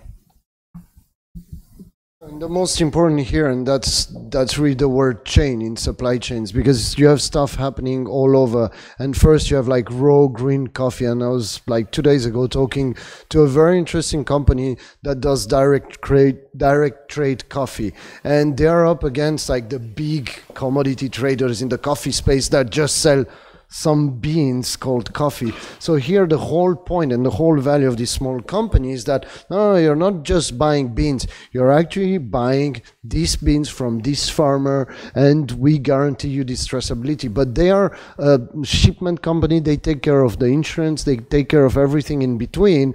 Just they are not a high-tech company building like blockchain stuff, but they see the value, and that was a very interesting discussion, because if they can just prove further and strengthen the reputation and the quality, then it becomes interesting. And we're very interested as well when we talk to smaller producers, because their whole USP is like high quality goods. And if they can prove it and justify, well, sorry, this craft beer is twice the price of the other green one, well, there's a reason why it's the case. And here we put those tools in place to show you. That's why it's interesting that the actual traceability starts way earlier, and you have all those quality checks. And the most important thing, what's really exciting, is like the delta between what comes into a box and what comes out. So if you're buying like 10 kilograms of coffee beans, high quality coffee beans, but you're selling 100, there is a little discrepancy right there. And that's where the whole blockchain element becomes really interesting, is that, well, you cannot sell that many if you only bought that much. And that's one of the stuff we're trying to build into smart contracts, is to guarantee that you cannot print more 250 grams bags of coffee than you actually have bought for that batch. Yeah, if I can add one more thing to it. Vlad mentioned chain. You are only part of it, and in the edge case that something goes wrong in the end, actually having data about who handled what at which moment, it actually can help figure out who is to blame. And for companies that do a very good job and they actually re-perform, that's good, because they can show that was not us. And that's about trust. Like, we replace trust with accountability, and we have the data to prove it. What can be better? I've got a question about your quality insurance as well. So far you've talked about like single ingredient assets like pieces of meat or raw materials like coffee. However, what I'm interested in is say the product would be a more complex one, say pharmaceuticals. We had a big scandal in Germany that involved chemotherapy bags that were essentially being frauded in a very high percentage of the cases. And then what was delivered to the hospital or to the doctor was just salt water, and no one knew about it. So what I'm interested in is, in those more specific cases where you would need a more expertise person to actually ensure that what is supposed to be in the bag is actually what's in the bag. How are you gonna do that? Comes back to the printed electronics things, for example, and that's why we're looking at all sorts of seals, all sorts of things that can actually sense some chemical properties inside. That's one of the answer. The other one is like, in that case, what happened is like, I assume someone took the real thing, they replaced it with bad thing, and resold the good things again, right? I assume. Like, well, I think yeah, so basically they substituted some high quality thing by a lower quality so they can sell twice the same amount of is that what happened? I think what happened was that they just put in the salt water in the first place, and then they sold those bags. Okay, so that was like the manufacturer who did that. The pharmacist, yeah. The pharmacist, okay. Yeah, I mean, but what's the incentive for him to do that? Because you're diluting or you're replacing some high quality good by a low quality good. What's the reason someone does that? Because the profit is so much higher. The pharmaceuticals would be so expensive, and the water is not expensive at all. So that means, did they buy the real thing, or actually they never bought the high quality good? They just said they bought it.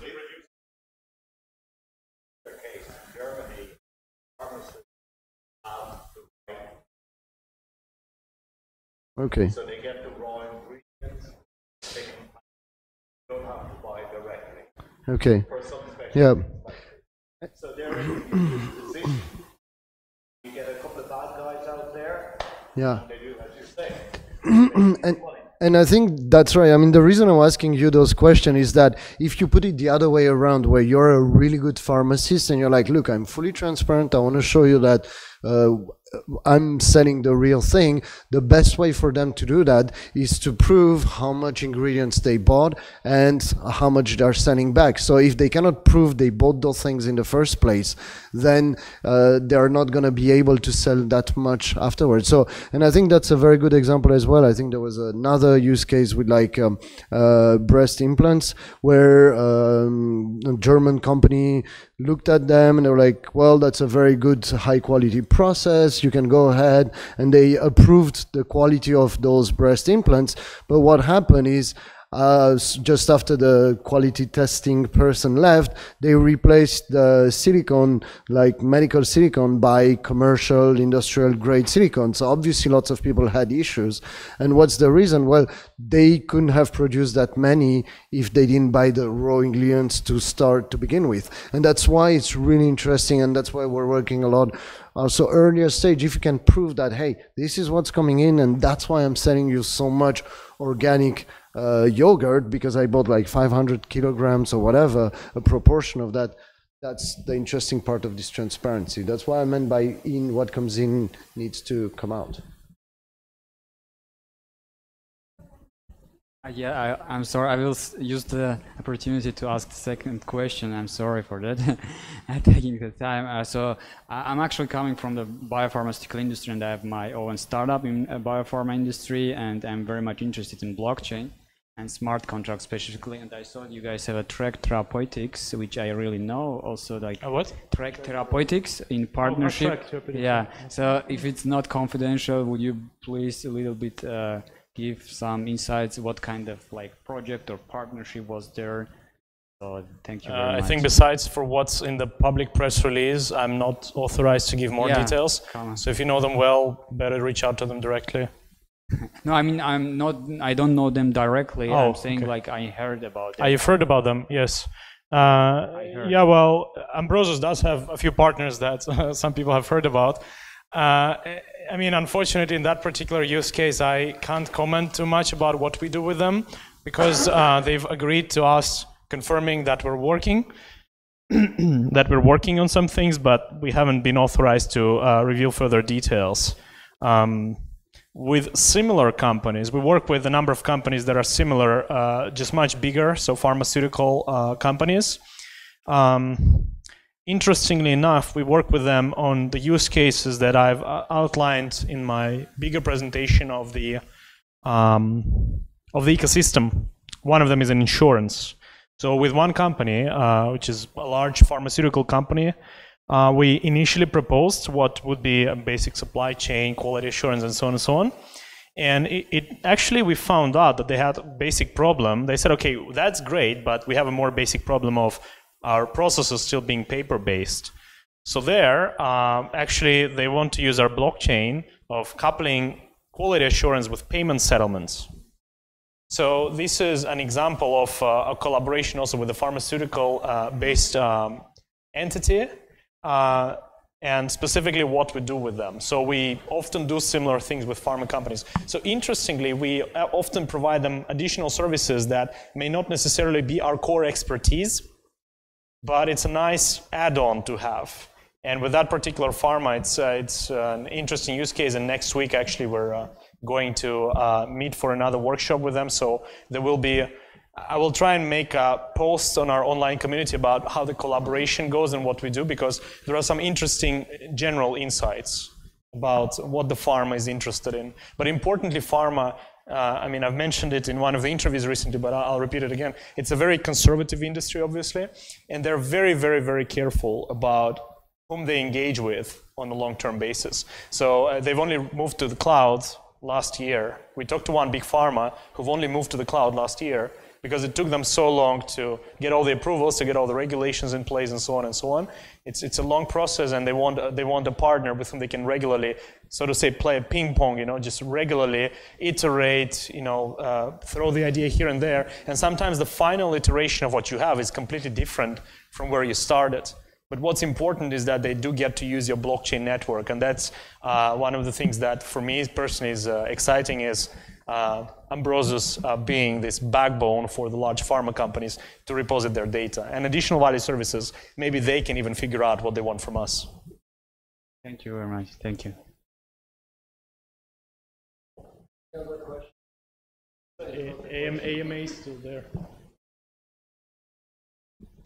So, hi. I have the question that the whole system works when the whole supply chain is on the blockchain, right? So if there's a missing Not necessarily. link, not necessarily. Yeah. So if there's a missing link, so we have parcel services in between, all of them have their own batch codes, all of them have their own systems and ITs and so on. So how do you address this problem of having like integral supply of the supply chain? You know, if there's a missing link, it stops, and then you don't know. That's exactly the point when I was mentioning us creating these different building blocks, different tools, and then unifying them in a single platform. That's going to be exactly to take this approach of constructor of a sort, of pick and choose the tools you want to have that are relevant to your needs. It's definitely not going to be next year or the year after that either Ambrosus or anybody else in this world, I dare say that nobody in the world will have a full supply chain on the blockchain. It's not going to happen next year or the year after. It's going to be maybe in 5 or 10 years.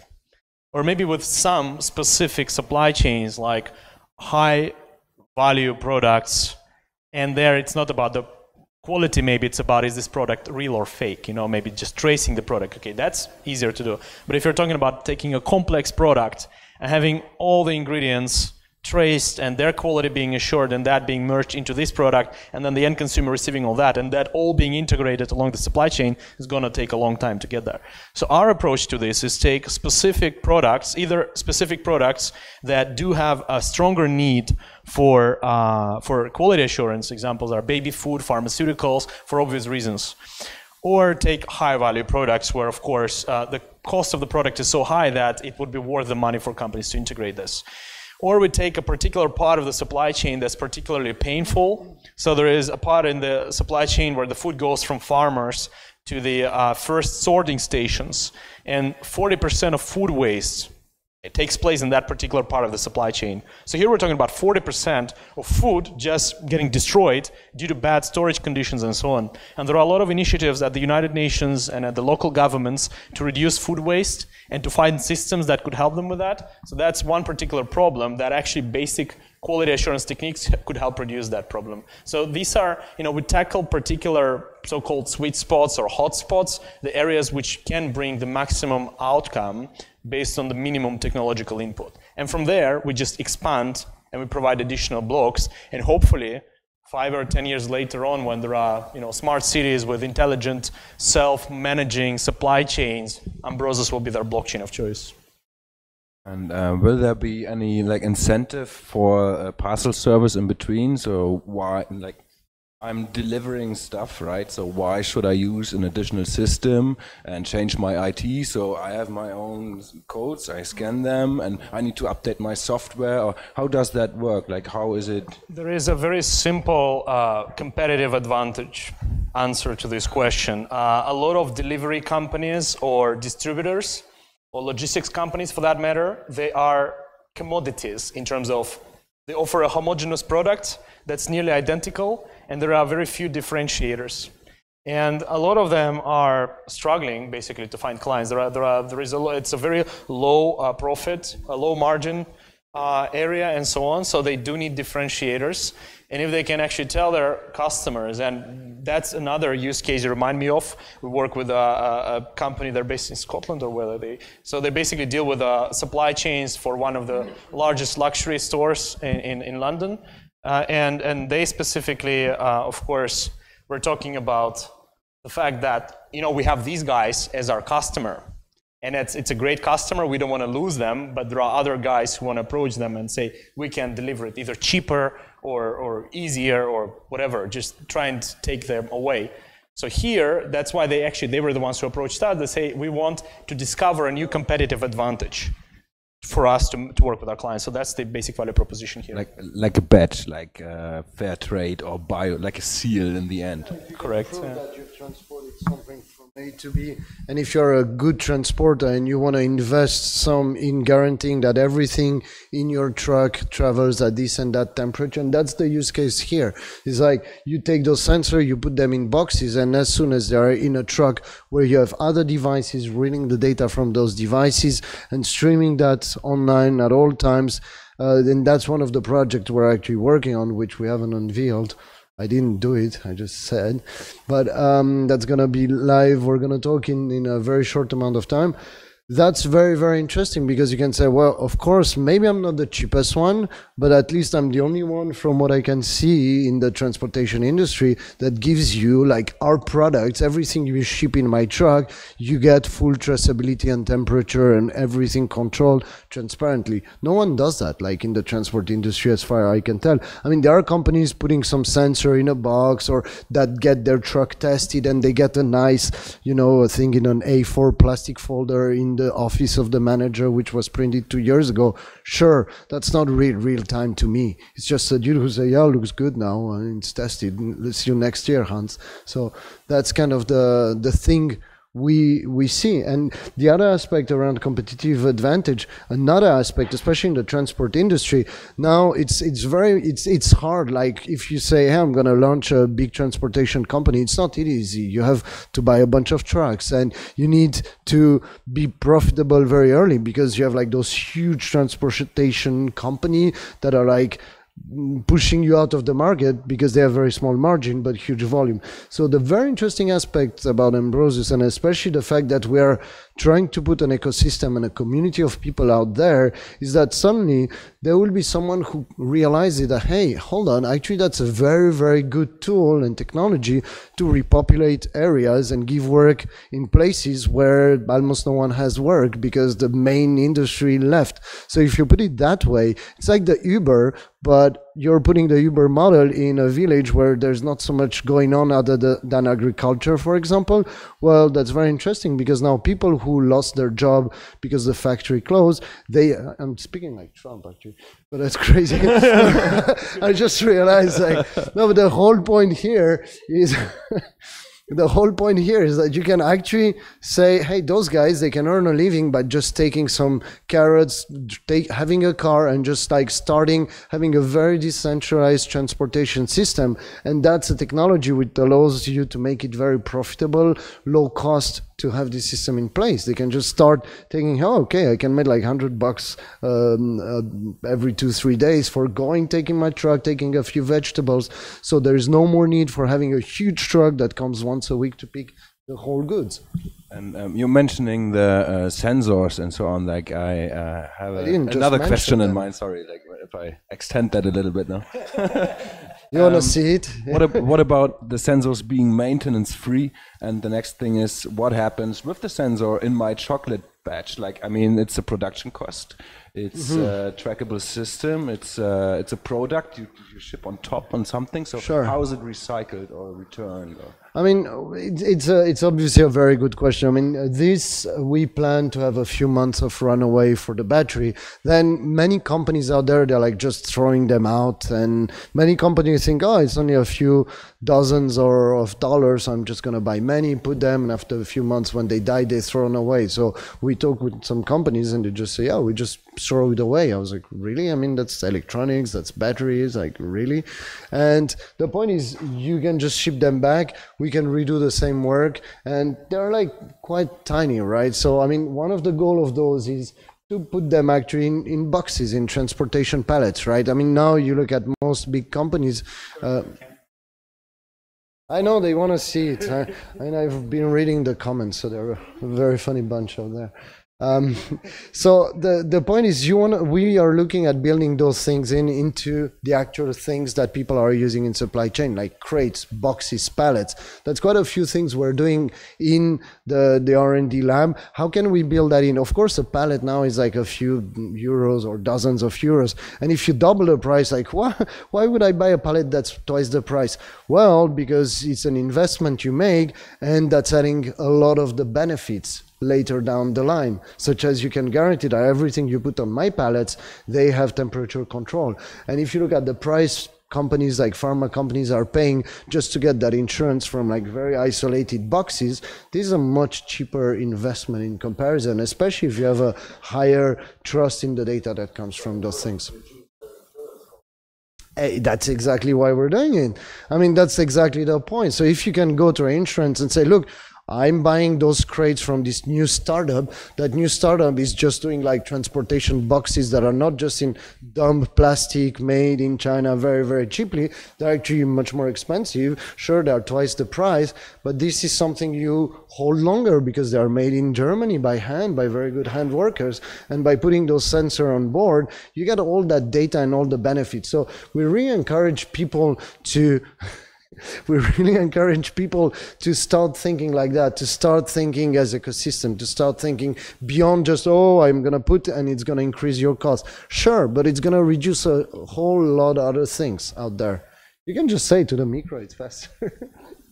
So yeah, does that answer all those questions? I mean, that's the exciting part.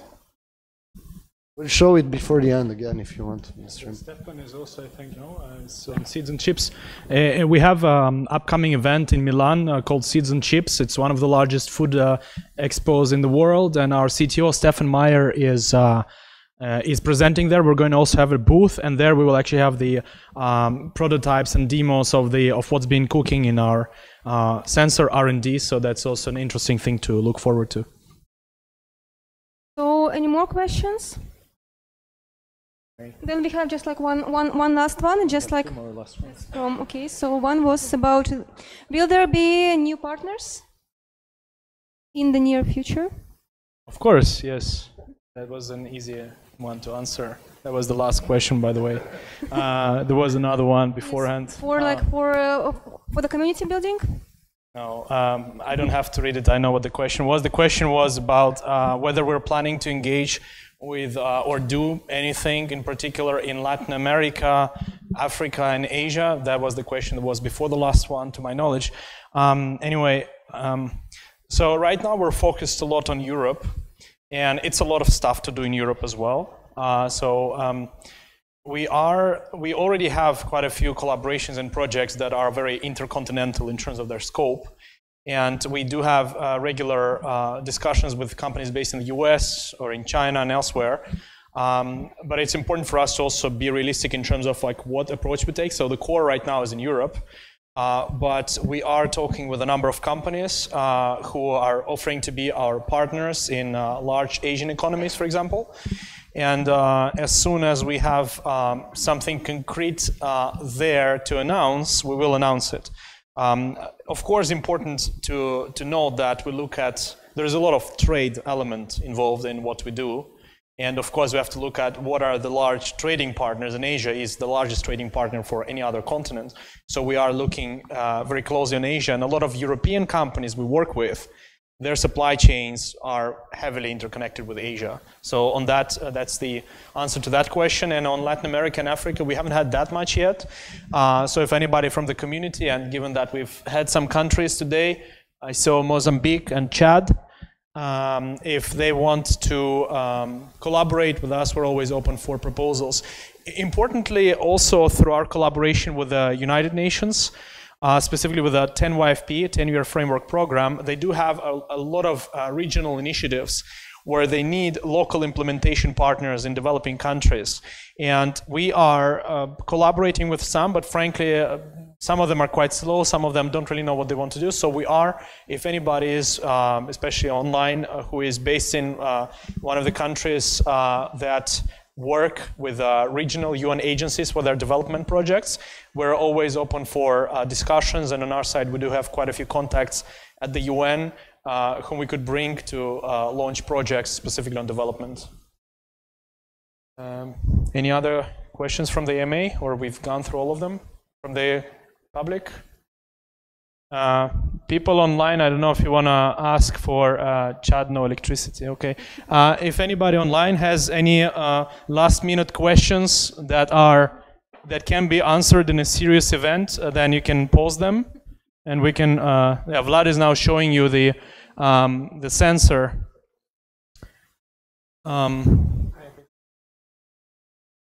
Yes. Yeah, that's. Ireland event. Who is asking about an Ireland event? It's actually going to be soon because one of our hubs is going to be in Ireland. So Ireland can get excited. We will have an office in Dublin. Okay, so any serious questions? We have a lot of unserious stuff. Let's see.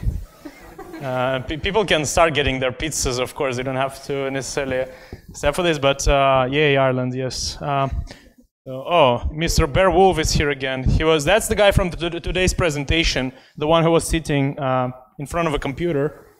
So he's also gracing us with his presence. Never ever. But thanks for joining, nevertheless. I appreciate how dedicated you are. Brazil meet. The runway question, I think it's a fairly important question. So you also have to take into account that we do have tokens remaining. So should that ever be a problem, that's an additional aspect for financing. So from that perspective, that's for the next 3 years, that's not a problem at all. So we do know it's a long-term project and proper planning is made. How do we profit from ETH Zurich? Benefit maybe is a more appropriate word here. Our solutions architect, Professor Roger Wattenhofer, he's head of a distributed computing lab at ETH Zurich. And specifically, I mean, besides obviously helping us with design of architecture, token economics, and so on, he's also helping us establish the right research collaborations with the university. And we are also looking into having maybe educational programs similar to BIOTS, where we participated earlier this year, but maybe longer term.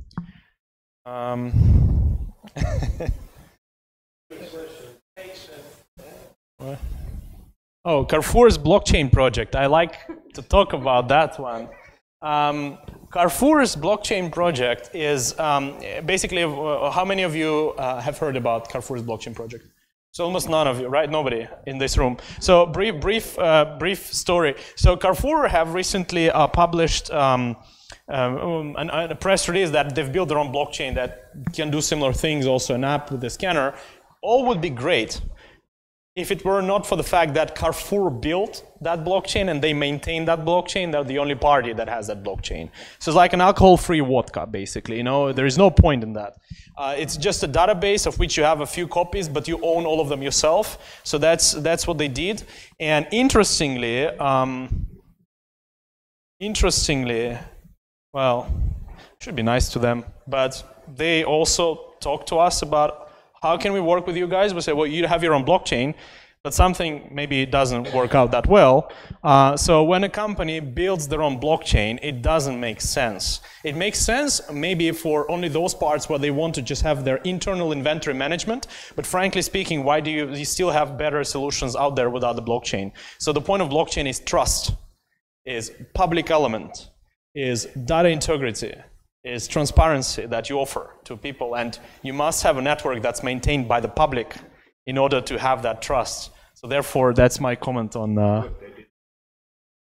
They did it for image, yeah, because right now people can eat that, you know, and like here I'm using it not in a literal sense. They can eat that, oh wow, it's checked on the blockchain, must be good, even though if you really think about it, it makes no sense over there, but it's still good enough for marketing. But that's short term. soon enough, it's just gonna, you know, nobody's gonna trust that. Okay, well, that's a lot of questions suddenly. You can just copy and repost these questions because there are too many and they just get scrolled down. How will Ambrosus solve blockchain scaling issues, Antoni? Oh, that's a lot to go into the into details. I mean, the type of data, I mean, first, the simple answer is that that's one of the reasons we have a permission blockchain first, because we want to make sure that all the companies using it have pretty much the full bandwidth for those kind of transactions when they are creating assets, when they are creating events. And by putting that in place, we can test, we can really have the time to improve all those things. Also the type of data we want to store, and that's one of the topic, is how we create those bundles. Turns out that we can actually put quite a lot of data about data, to put it that way, on the blockchain itself. And that's very, very interesting, because it turns out that if you're very smart in what data you're putting and when and how you synchronize that, you can have a lot of interesting scalability because you're not storing most of the data. How will Ambrosus verify that the data from its sensors are correct? So, I mean, the first question is, the first question is, how do you know that the sensor has measured the right thing? And that's one type of question. And this, we're really looking at how do you guarantee the physical integrity. For example, if you have a temperature sensor, you don't want people just putting ice on it to keep it cold. The second part of data from the sensor is, if you have this guarantee that the sensor did read the right thing, how do you guarantee that it's transmitted? The second part is what we have explained with all the signing on the device and so on. So really the biggest challenge here is, how do you guarantee that no one is physically messing around with the sensors? What Oracle solution are you? Yeah, we've heard about Chainlink. We started looking a little bit more in detail in those things. So we keep obviously an eye at what people are doing, and I think we're definitely open to learning and working with those companies, especially because we're a technology provider, not just a finally finished product. And what Oracle solution? I mean, we've been looking at that, and I think that was one of the questions that was asked online, either on Reddit or somewhere, or I think on Telegram. We're looking into that. We didn't spend that much time on the aspect. We want to make sure that the core functionality of Ambrosus is there, it's working and scaling, and once we have just the data management part up and running perfectly, then we'll be able to make more announcement and release other things beyond that core part. But this is the most fundamental piece. If we can do the most basic job right, we're not good to be in business, so we have to do it. So what's you're working on? Yeah, I mean, of course, we want to work on tamper-proofing the actual physical device, that no one opens it. How can you guarantee if someone messes physically with the sensor, if they're trying to hack onto it? The simple way is to make sure that sensors only transmit data. That's a very simple answer. That's one of the things. The other one is, how do you guarantee that no one is opening the case using vibration sensor and so on? There are lots of things you can actually do there, and that's just an R&D area, and there's so much to be done that it's really interesting. That's why we set up the whole lab in Yverdon, so we can really explore those hard questions that very few people actually explored. It's literally, there's not so much research on tamper-proofing physical things in that space. I mean, there is, but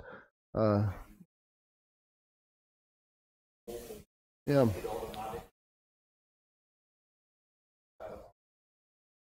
Yeah, and that's what we have for this one. That's just the basic thing, is as soon as you open, then it technically stops working.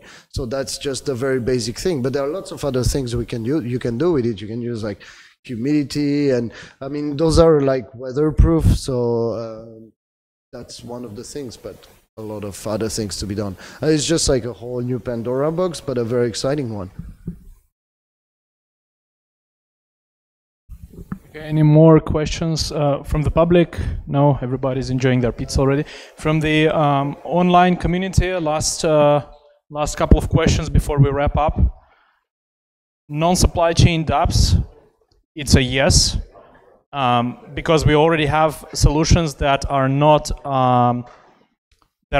necessarily supply chain, or they're just one aspect of the supply chain. We actually, for the longer term, are looking into building the capability of having a blockchain and IoT, which is a broader thing. You know, it allows you to have different use cases where at the intersection of sensor data and blockchain. So the answer is yes. How many T-shirts? Yes. Oh, nice shorts, somebody says. I've combined two questions. Yes, by the way, about the shorts. Whoever here is there anybody, well, since none of you know about Ambrosus, I don't think any of you are Amber holders. Are you? Then you can claim 3 T-shirts if you want, because you're the only one. But the rest can also have 1 T-shirt each if they want. You can give to your friends the one that Vlad is wearing. That's made by our community. One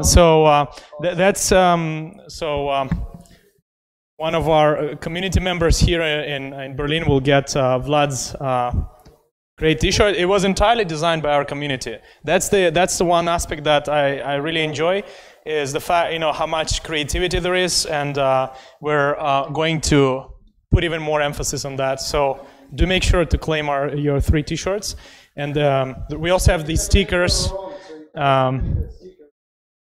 So that's from one of our community members. Any further questions?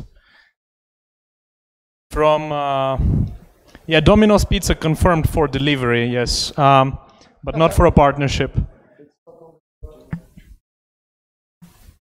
For masternodes, stay tuned for Canada. It's a multi-tiered approach we're taking, but you'll have a lot more details, because Canada is going to be devoted specifically to the crypto economic model. And importantly, AdCon is it's a developer-oriented conference, and there are a lot of high-profile Ethereum and other blockchain-based communities figures attending. So we're going to also have it as a peer reviewal process. So we will also get feedback and inputs from some other team members to make sure that it's done the right way.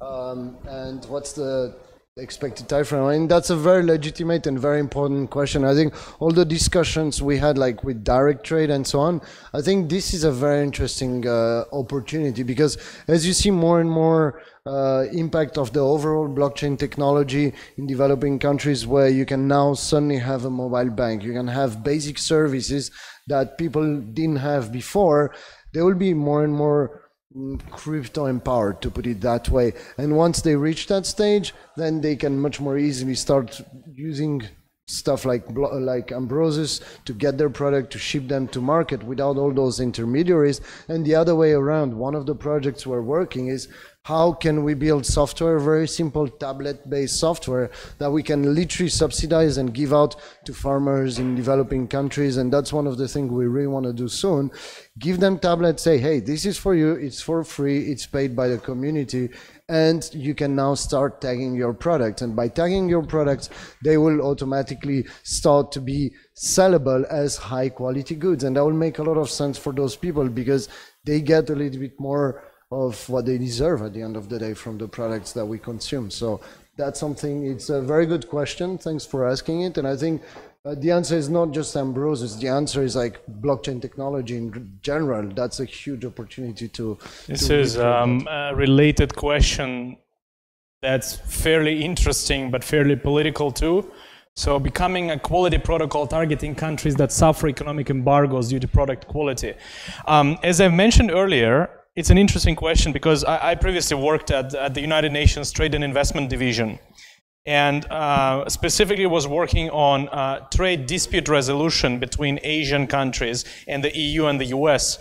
And this is the #1 excuse that developed countries have for not importing products from developing countries, is saying that the quality is not good enough.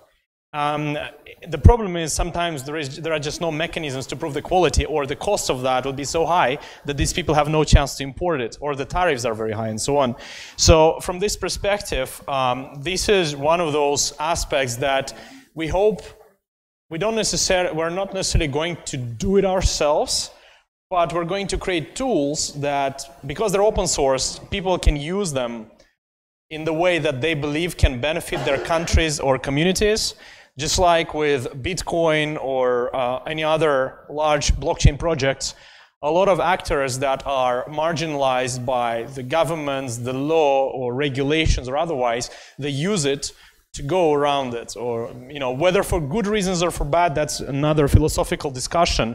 But blockchain offers a way for people to find another instrument that could help them avoid the oppression sometimes of the governments. So here, if we create tools and we make them open source, and somebody is going to implement them to maybe help a country get out of the economic embargo, we are not necessarily, it's a theoretical discussion anyway, but the point is that if those tools help somebody, that's great. We open source stuff. So what people do with it is up to their creativity as well. So it's a good question.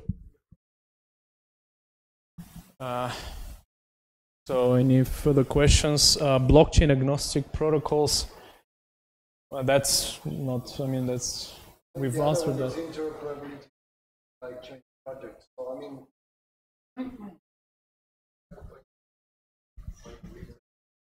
So, just one question. So one of the questions was interoperability between blockchains. That's something we're looking at, and obviously Parity is very active in that topic, so we're following closely what they're up to.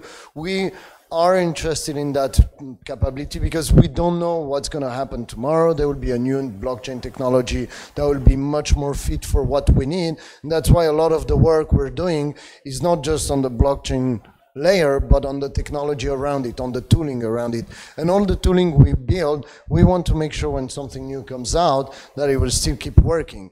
And specifically to supply chain projects, now in theory there are standards that try to achieve that try to allow supply chains to integrate. The most known one is JS1, EPCIS, and all the different standards they've been putting out there.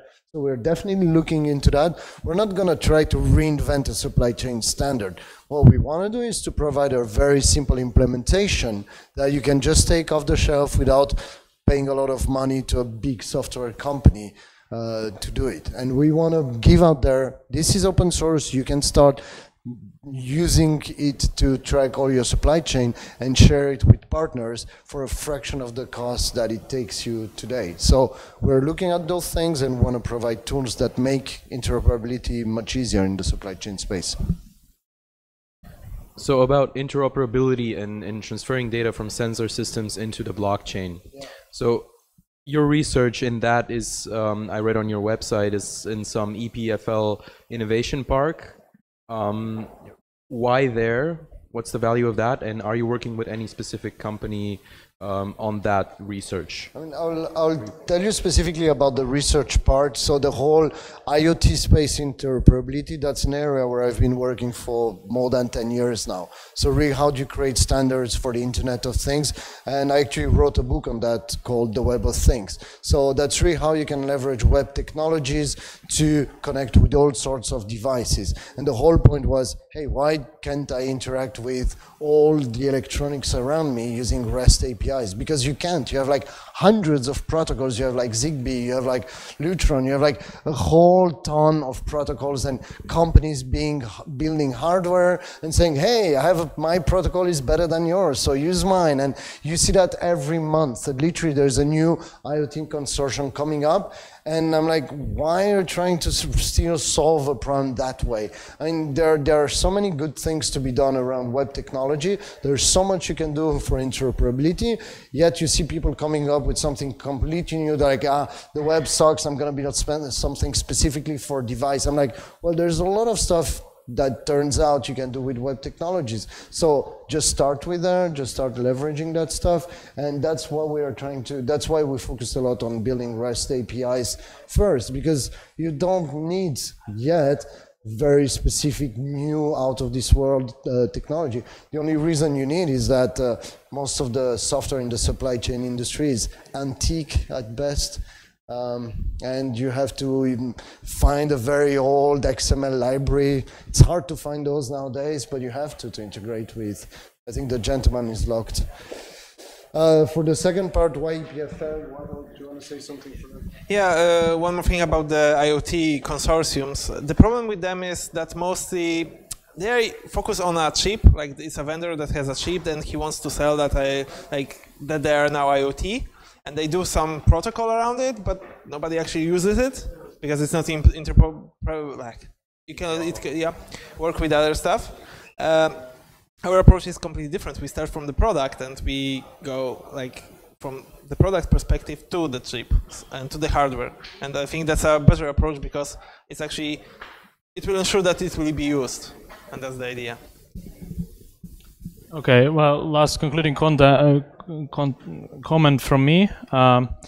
EPFL in general, as well as its sister university at ETH Zurich, they're both one of the world's leading research institutions, and they have one of the largest number of successful startups that have been spun off, and that's an important aspect. There are a lot of universities that are purely theoretical, or their research is not that useful in terms of application. That's, I mean, I'm not going to discuss why and so on, but there are a lot of universities that produce research nobody uses ever. And there are a lot of universities, and there are, at ETH Zurich and EPFL, they're making sure that the research they make can be directly transferred into the innovation sector and into the real businesses. That's why, I mean, they're also one of the most famous and most prestigious universities, but they've combined these two aspects, and that's what makes them, in my opinion, very valuable institutions to collaborate with. And that's why we're also happy that we started at EPFL. That's why we have a lot of things going on there. Stefan, as I mentioned earlier, he created the food and nutrition center over there. So that's, of course, important for us to maintain those linkages. And with ETH Zurich, it's one of the world's prime areas for research in engineering, and that's also important because Ambrosus is not just a blockchain, it's blockchain and IoT. It's important for us to be very close to those clusters where you have availability of skills and research knowledge on those particular topics. So I think there's one last question. There's one more question there.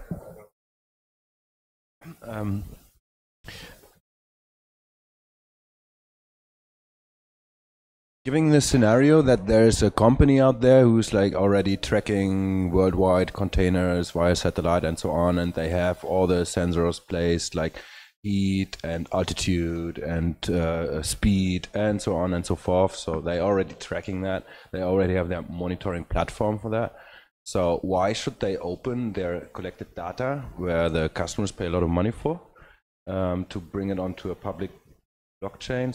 So how does that integrate with the business already existing? Because I see if there are containers, like whole containers or bulks tracked, then you have like a package with other trackable goods inside. So there's like a cluster and a wrap, and it's complex. But why should that company, like, what would I tell them to open up their mind and say, yeah, that's cool, let's bring that onto a blockchain, because it cuts off their revenue model, right? Because if the data is available.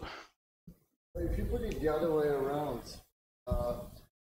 other way around, essentially means, well, sure, you're competitive and you're making money, but what if other companies come here, start building and from the ground up sharing their data, they suddenly become more competitive, more and more interesting. So the answer is, people want that data, people want that transparency, it's almost a right to have the data you're kind of that is around the stuff you're buying. I mean, I think it should be a right. If you buy a bag, you should have the right to know exactly what's in there. It's not yet the case, but soon, in a couple of years, who knows? And I think the point is, companies who are not doing it, no, maybe not now, maybe not next 2 years, but in 5, 10, 15 years, for sure there will be like competition coming from the back who is going to be much more agile, much more innovative, because they were designed from the ground up to have data shared. That's a competitive advantage first internally. I mean, I think, what I see a lot when you talk to senior executives, like, hey guys, you should open up your data. Like, okay, well, what's the use case? I'm like, well, I don't know, because I cannot test anything. It takes me months to integrate your data. Okay, well, come back with a use case and then I'll open up my data. I'm like, well, if you open the data, I can find you hundreds of use cases. We can ask everyone to find use cases. So that's the conversation type you see a lot is exactly this one. It's like, well, I need an incentive first. But when you start thinking that, hold on, the first fundamental barrier to innovation, especially when you're talking big companies, lots of data, complex processes, supply chain and all of that, the single biggest barrier is that integrating data from a system to the other is so big that no one bothers, no one wants to pay the money for that, because why would I integrate this with this? It's gonna cost me like 100 grand, and next week you come and ask me to integrate something else, and again I'll have to pay. Well, think your system from the ground up that every piece of data potentially should be shareable, but in a way that complies with GDPR compliance, and that is secure, that is trusted, that is transparent. Once you have put that in place, then that data and all the data flowing from every corner in your company is going to be your operating system as a business. And that's going to make you a lot more fast, a lot more competitive, a lot more suited for the challenges in the year ahead. Simple. Simple in theory, less simple to put in practice, but those are the barriers. So you just look at APIs of most of the software companies use, like they don't exist. That's as simple as that.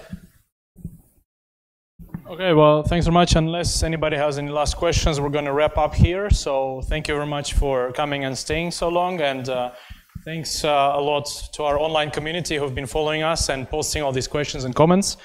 Feel free to share your feedback, invite us to other cities, or otherwise, propose anything through our Reddit or through any other channels. And thanks very much for being with us. And have a good day, night, or whatever time of the day it is on your side. Bye. Thanks for keeping it real.